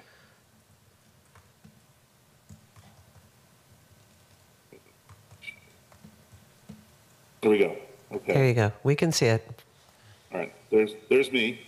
I'll never look that good again. Well, as you know, the Hillsborough County real estate market is incredibly healthy. And really year over year since 2013, as we came out of the Great Recession, we have seen on any given year anywhere from 6.5% to 10% overall increase in overall property value in Hillsborough County. To give you an idea of how extraordinary this year, it's more on the order of 23 to 24% overall increase in property value as of January 1st of 2022 from the previous year. That's a remarkable increase, and something that I don't think that anybody's ever seen something quite like that here. Sales prices, building permit activity, as you know, transactions of all types have continued to increase this year, and into the first quarter of 22 as well. You've kind of gone through this with Mr. Bricky, so I won't touch on it that much. You understand that our job as a property appraiser, my job constitutionally, is to determine the value of all the property in Hillsborough County and evaluate exemption applications for folks that apply for the various exemptions that to ad valorem taxes. We report that information to you guys that we've reported. That's how you started this process, budget process, based on the desired revenue that you need for your budget, the one that you just talked about. Again, always remember that those values are based on January 1st of a given year. So when in August, which is the next thing that will take place after you guys finish up going through your budget process and giving the information back to us, when we send out the trim notice or the notice of proposed taxes, the value is based on January 1st, 2022. So clearly the market changes in that interim period. At that point, there's a 25-day period. That's an important period of time, which taxpayers can appeal to the Value Adjustment Board. Of course, you have a couple of members there that are on the Value Adjustment Board. If they disagree with their value or an exemption denial that shows up on their trim notice, that's from the date of mailing, that they have those 25 days. That goes through sometime in September, and then of course we start the Value Adjustment Board process that goes on depending on how many we have, and we would expect this year would be a little bit more than normal given the increases. Tax bills go out in November, and the payments are due by March 30th, and then hopefully all the revenue comes back and you guys can do all the things that you want to do. I'm going to kind of just go through historically, kind of give you an idea of what we've seen really prior to the Great Recession, and then where we are today. If you look at the residential real estate market, you're going to see that we've had obviously increases since 2013, as I stated, and then you'll see this precipitous rise as of January 1st, 2022, in that bar of 21. What I think is important, and the chairperson just spoke to this, that if you kind of look at the trends after, and again, this has to do with cap properties and exemptions and a lot of other reasons, as you look prior to the Great Recession and where we were in terms of gross sales or and price per square foot, we really didn't get back to those similar numbers until 2018 or 2019. And then, of course, we went through the pandemic, so we saw a little bit of a different market during that time. But again, it takes a while to catch up, even though when a downturn happens, it really happens, but it takes a while to catch up after the fact. Similar in the commercial real estate, and let me go back for just 1 second, just to give you an idea. This year, between January 1st, 2021 and January 1st, 2022, we saw a 31% increase in overall gross sales in Hillsborough County, and then a 27% in per square foot, the cost per square foot. So again, significant historic rise or increases. Commercially, and this is, you're going to see a little bit more. This is less. You're going to see a little more upturn and downturn in commercial. Kind of the markets react differently to upturns and downturns, and obviously we saw the downturn during the pandemic. But again, in this case, you're going to see how long it took us to get back to, and it was a little bit quicker in terms of gross sales per square foot. But again, it lagged behind the recovery is much slower than the downturn during the recession. And you're going to see now that this year, in terms of commercial, and I won't really quote the overall sales because there was a downturn in overall sales during the pandemic, particularly in commercial. But really, as far as per square foot increase, it was similar. It was 27% increase, similar to residential this year.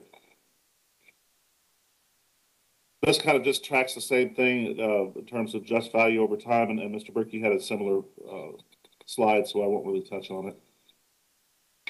He also had the revenues over time going forward. All right, let's kind of get into the meat and potatoes, and this has all of the various taxing authorities or the municipalities as well. But you can see that just a market value for 2021 was about $172 billion. That has increased this year to 221, almost 222 billion. The taxable value, once you back out exemptions and what have you, then you'll see that you have about 130 billion of taxable value this year. Again, that increase you're going to see is between 15 and 16%, as Mr. Brickey spoke to. for general revenue and for county MSTU. Just for comparison, you can see obviously the county, the school system, in certain cases, their local, they're some of they're exempt from certain things, so that theirs is a little bit of their taxable value doesn't go down quite as quickly. But if you see that similar numbers really for each of the municipalities, I will point out the Temple Terrace, their taxable value went up a little bit more because they had an Amazon facility come on board this year. And again, here it just kind of breaks out. You can see the difference in terms of taxable values this year, 12 to 13% for general revenue and county MSTU. What does that mean in the final analysis? Well, last year, 2021, you collected on the order of $699 million in revenue. And this year, that would increase in terms of general revenue to 806, get a 15% increase. In MSTU, it was about 321.5 million, and that would increase this year, given the same unchanged millage rate that you're talking about, to 367, almost 368 million dollars. So that's about in general revenue, about $107.5 million increase, and MSTU about $46.5 million increase, give or take. And that's including new construction as well. Now, I wanted to do, just to kind of personalize this presentation really quickly, and because when questions will be asked, and I'm sure there will be, of our office and of each of you personally as we go forward.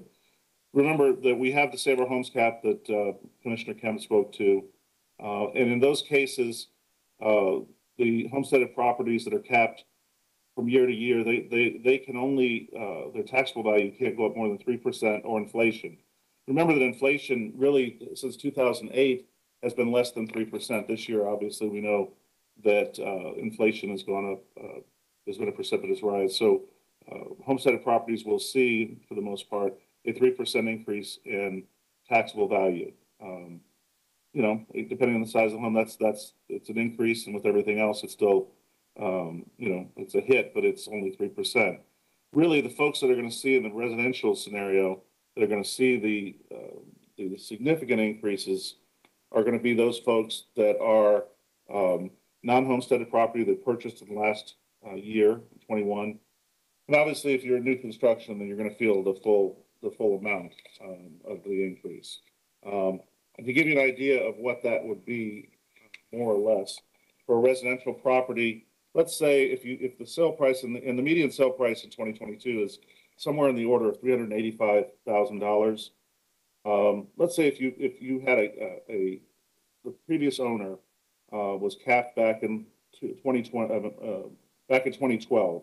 Okay, so they're over the course of time they've been capped. Their increase has been less than 3% during that time. They've abandoned their homestead or they've sold their home.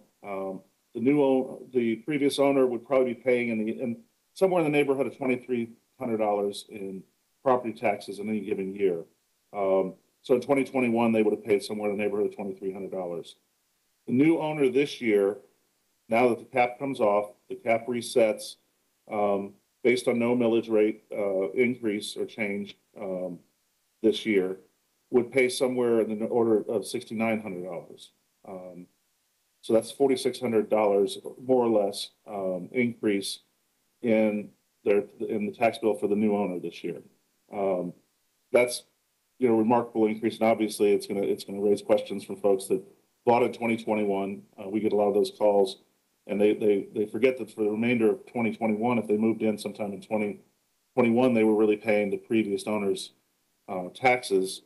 And then when the cap resets next year, and they're in most cases, there's an escrow analysis done by their mortgage company, and they're going to get a little bit of a shock. Those are the folks that are really going to see the major increases this year, is those new owners that bought in 2021. Similar in terms of commercial properties, commercial property is capped. There's a 10% cap on commercial or non-residential properties.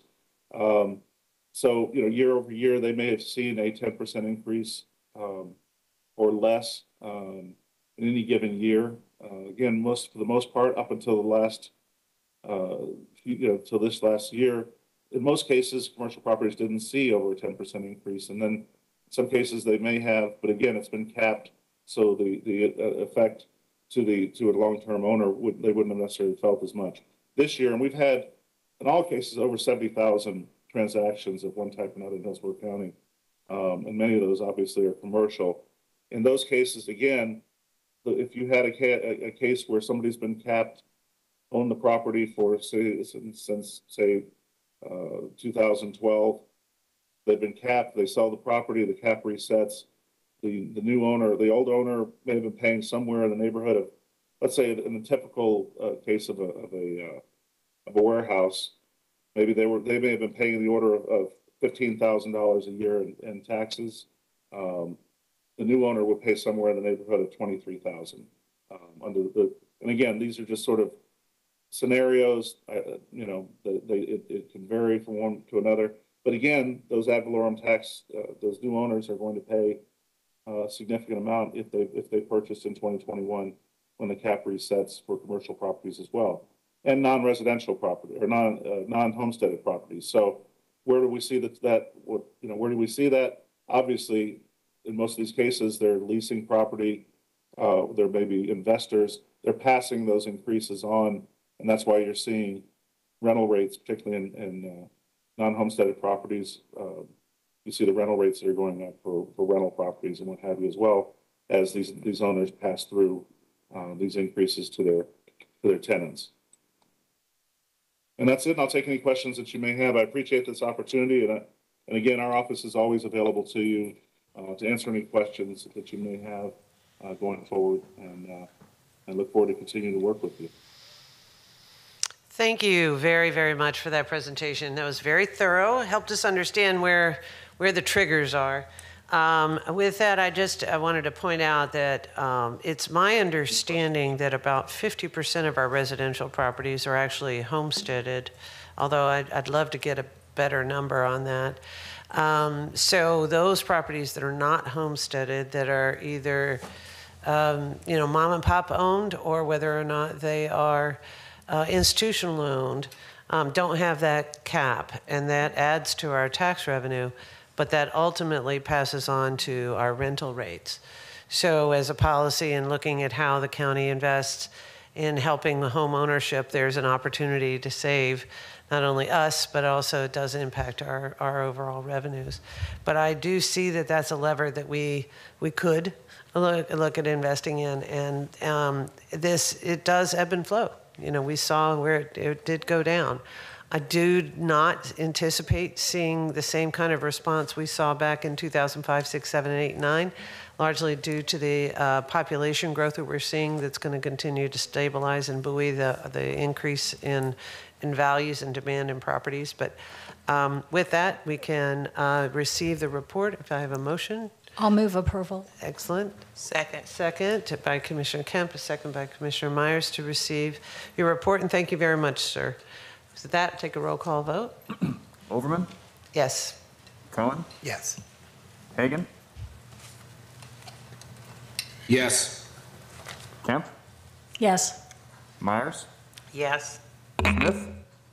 Yes. White? Yes. Motion carried 7-0. Excellent. Thank you very much. Now, I think we only have one more item, but that was for time served at 1:30. Yes, but she is available, and if you could just waive your rules, you could hear that earlier. Peggy is prepared. And then move to waive the rules. Oh, okay, Second. well, don't all jump at once. Okay, good. We have a motion and a second to waive the rules to move the 1:30 hearing to 12:10 or 12. And with that, we'll have to take a quick roll call vote. Overman? Yes. Cohen? Yes. Hagan? Yes. Kemp? Yes. Myers? Yes. Smith? Yes. White? Yes. Motion carried 7-0. Excellent. Ms. Wise. Wonderful. That is item B1. This is to accept the county internal auditor's external quality assessment report, and Ms. Caskey is available to present this item. Ms. Caskey, you're recognized, and the total geek in me is going to go, oh my God, this is the best report, so we didn't want to miss it. So thank you. You. Well, let me go ahead and put Go this ahead. on. Hopefully everybody else thinks this is exciting. So can you see my screen? Yes, we can. You may proceed. All right. All right, so good morning, Commissioners. My name is Peggy Caskey for the record, and I'm here today to present the External Quality Assessment Summary of Results. So you may be asking, why should conformance with international professional standards matter to the board? In today's business environment, having an efficient, effective internal audit function is a true necessity. Because internal audit is vital to good corporate health, an essential board responsibility is to ensure that the internal auditors do it well. So, but how can the board make sure that internal audit serves the organization effectively? The answer lies with the international standards for the professional practice of internal auditing, which you often hear referred to as Red Book standards. The standards also provide a framework for a variety of audit services, delineates the basic principles, establishes the basis for evaluation of internal audit performance, and fosters improved organizational processes and operations. So how does internal audit support and enhance organizational processes and operations? The county garnishes inspiration from audit recommendations that outline and steer the strategic direction of key projects. Internal audit had a behind-the-scenes role and early involvement in ensuring well-designed business processes, successful implementation of new technologies, strong controls, reliable financial records, and strong leadership. Since results can take months or even years to reach full fruition, it is difficult to draw a straight dotted line from business process that we had audited to management recognition, successes, and accomplishments. But I'm providing a few examples here. Internal audit performed projects in economic development, fleet management, and pet resources. And then within months or years later, these three areas received national recognitions and awards. There was also a large increase in not only lives saved for the pets in Hillsborough County, but also saving animals from abusive homes. We also business partnered with the county attorney a few years back, which resulted in collecting nearly $100,000 in a refund. We assisted the Environmental Lands Program, known as ELAP, and that resulted in reoccurring savings of about $50,000 annually, as well as the board had made available about $67.5 million for land acquisition. We identified opportunities to mature technology and cybersecurity operations. We facilitated and coordinated cost of service studies, which resulted in $1.7 million in annual savings, where costs had exceeded the fees. And then lastly, we also provided some advice and recommendations to modernize the vertical process in the building division. And that resulted in many enhancements to the program for the citizens of Hillsborough County. So I think you can see here that our office does provide value to the organization. As a background, the Red Book standards require that the internal audit shop be audited about every 5 years. So yes, auditors do get audited. We get that question all the time. I had opted for a full scope external quality assessment, which was the most comprehensive approach that's available. The EQA was performed by the Institute of Internal Auditors Quality Assurance LLC, and the results are going to be presented in the following slides. So the objectives were not only to test to see if my office conforms with the Red Book standards, but also the other objectives was conformance with the Code of Ethics, internal audit's effectiveness, providing assurance and advisor service, and then also identifying opportunities where we could further mature our operations. And this is very similar to what we do for other areas underneath the Board of County Commissioners when we audit. So the audit approach, they reviewed the internal audits, business processes, policies, procedures, working papers, as well as comparing those to the final communication results, reports, conducted interviews and surveys, and then they benchmarked my office's activities against national data and standards. The scope of work included an evaluation of our efficiency, effectiveness, in executing its mission as set forth within the charter. So the summary of results, internal audit generally conforms to the audit standards and generally conforms to the highest rating that we could get. There were no conformance gaps identified, and only 10% of the audit shops reached this level of conformity. So we were very happy with these results. The audit team also had recognized my shop for other leading practices, such as maturity in policies, procedures, and business processes, the risk assessment and engagement planning techniques and process that we perform annually, and then also our leverage for the use of technology and using subject matter expertise. And I think the board knows, but the public may not, that we have switched from looking at smaller samples, and now we actually test full populations of data. Okay, so now that we've talked about the standards and quality of services related to code ethics, what do the stakeholders think of their experience with our office? They've expressed, I'm sorry, I'm on the wrong slide here. We have actually exceeded the quality assurance historical national average in all 23 areas in the 4 standards and domains. So again, we're exceeding. And then in here, we had gotten some feedback that our stakeholders have said about us that we're organized and ethical, extremely knowledgeable. We have a high level of competence, not beholden management, rather complementary, which shows all of that effort we've been putting towards being a good business partner. Efforts that have saved about 100,000 animals in our animal resources area. High integrity, great communications, could provide additional benefit if we had a higher staffing level. And they also commented that we should be more specific when we're making presentations to the County Internal Audit Committee. And based on that comment, we have added additional slides and information in our presentations. So the audit team had identified 2 areas where we could mature operations under the Board of County Commissioners. One of these is under the county administrator, and then the other one's going to fall under internal audit.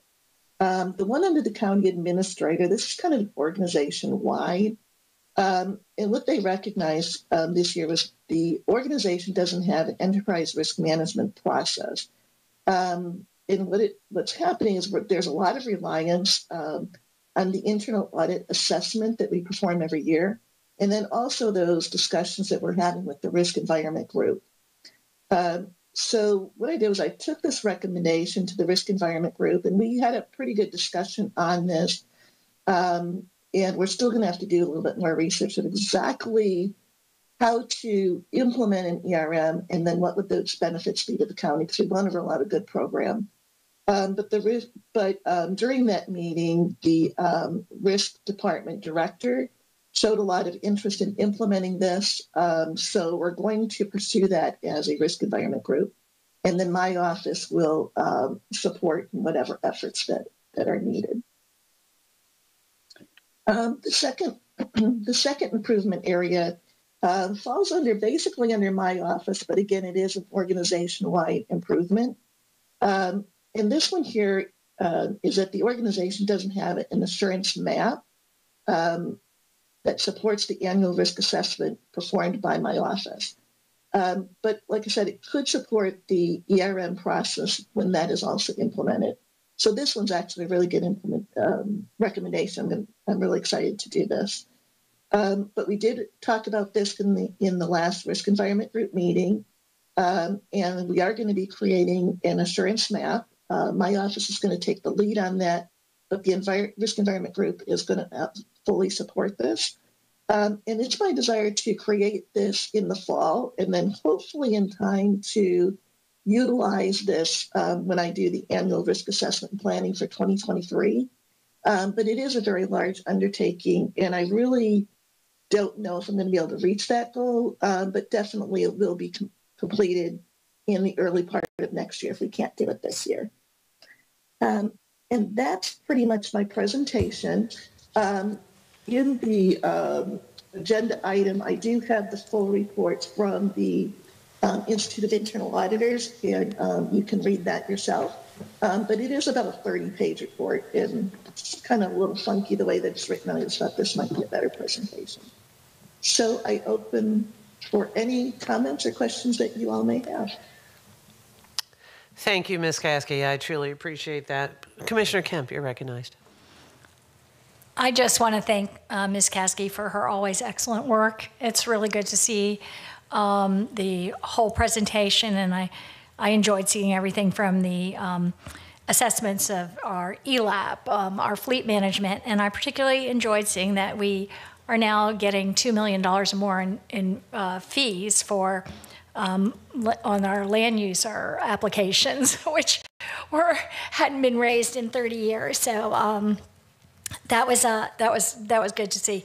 Very much appreciate everything, the work you do, and have a great confidence in that. So thank you very much, and that's all I have to say. But thank you. Thank you very much, Commissioner Smith.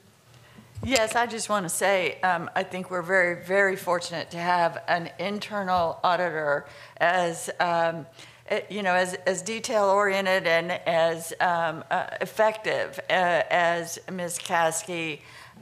It is just so important to keep taking stock, to keep taking inventory, keep looking for where you can have a little bit of an improvement or a lot of improvement, and where some opportunities are. And I just can't imagine this job being done any better by anyone else but Ms. Caskey. So thank you very much for the always hard work that you do to dot every I, cross every T, and make sure we're getting our money's worth and we're doing the best job we possibly can in this county. And I'll move approval. Okay, we have a motion for approval, a second by Commissioner Myers, motion by Commissioner Kemp, a second by Commissioner Myers.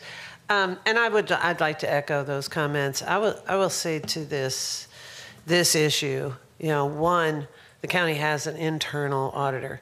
Not only provides advice on making sure that all the numbers are right, but also examining and providing an advisory role to those departments to allow processing to be done and to look at where bureaucracy can become haphazard or problematic, and giving our staff the support they need to be successful to deliver services to our residents and our citizens in the communities.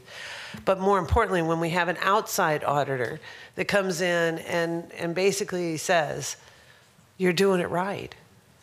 Not only are you doing it right, but you're doing it well. Should give our residents, our taxpayers, confidence that we're getting it right. So again, another evidence, today must be Good Government Day, another piece of evidence that shows that we are being very good stewards of our resources, and not only the dollars, but the manpower and the resources that this county provides to its citizens. And I'm very, very proud to receive this report. So thank you very, very much for that presentation. Another evidence of good government in our area. And with that, we'll do a roll call vote. Overman? Yes.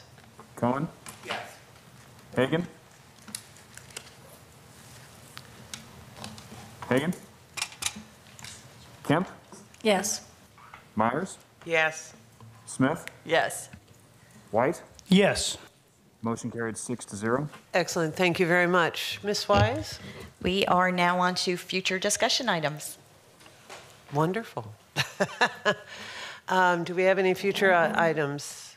I see Commissioner White, you're recognized. Thank you, Madam Chair. I have two items. One involves the fact that there may be some air condition work that's necessary at the Regent, which I believe is owned by HCC, but they have some sort of an agreement with the Regent board that originally got the project for building the facility off the ground.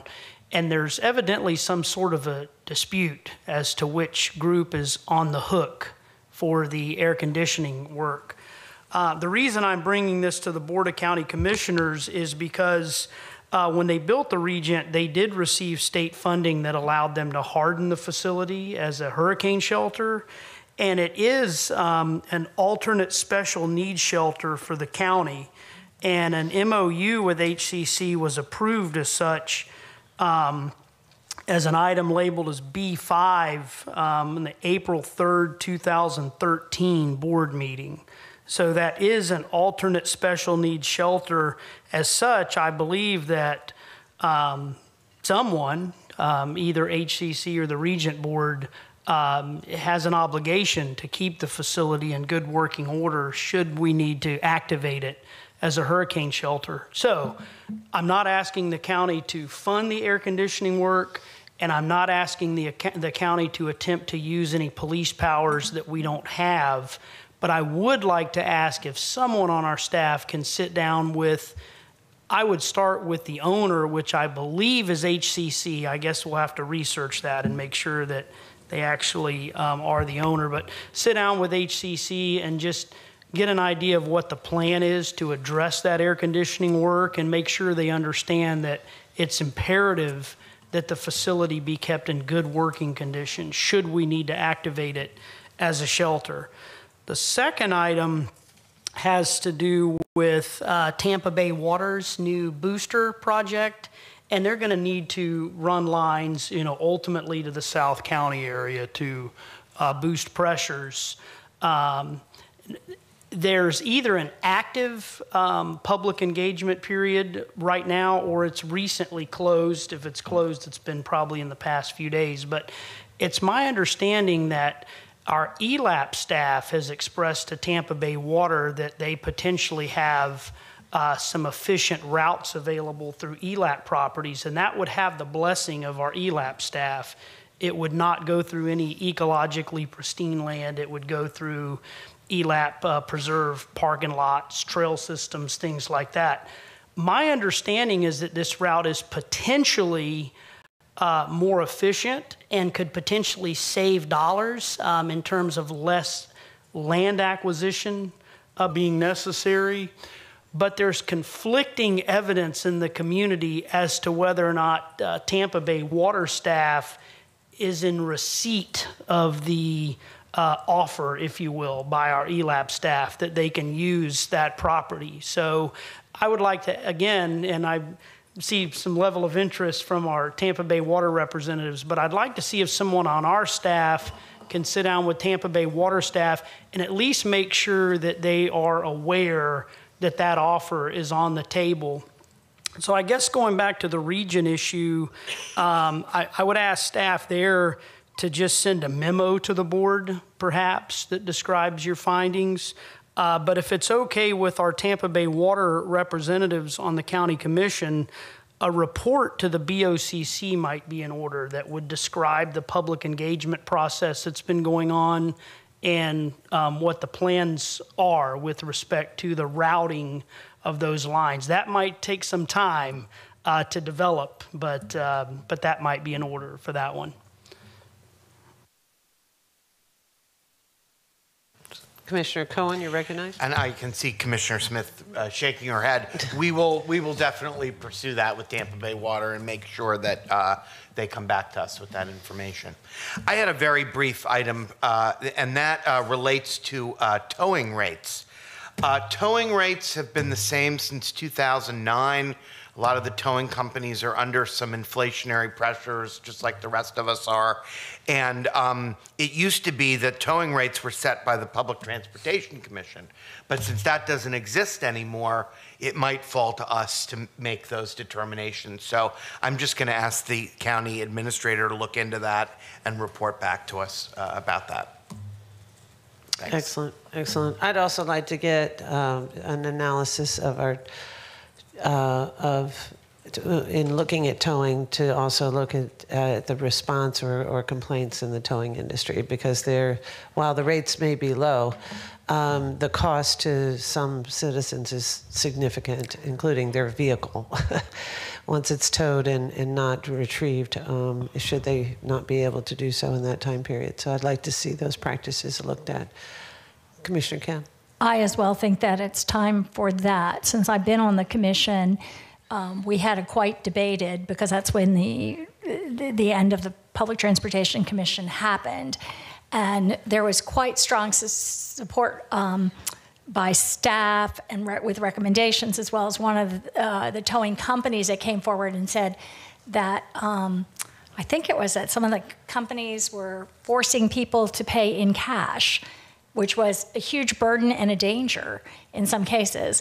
And there was lots of support for that, and yet in the end, I think I was the only person, and other companies saying that they can definitely handle with credit card, and that, Yeah. I was the only, I think, vote to make that happen at the time.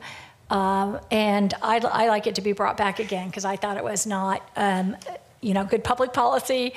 So I think that maybe could be added I'm glad at you the same mentioned time. that. I actually mentioned that to Mr. Horwoodell when we talked about this. I had heard through another source that people were not allowed to pay with credit cards, and I agree with you. That really needs to be fixed, because people, if they can't pay cash or don't have the cash available, their car is going to not be available to them. So we can look at all those things at once and in the future at some point. Excellent, thank you very much. Any others?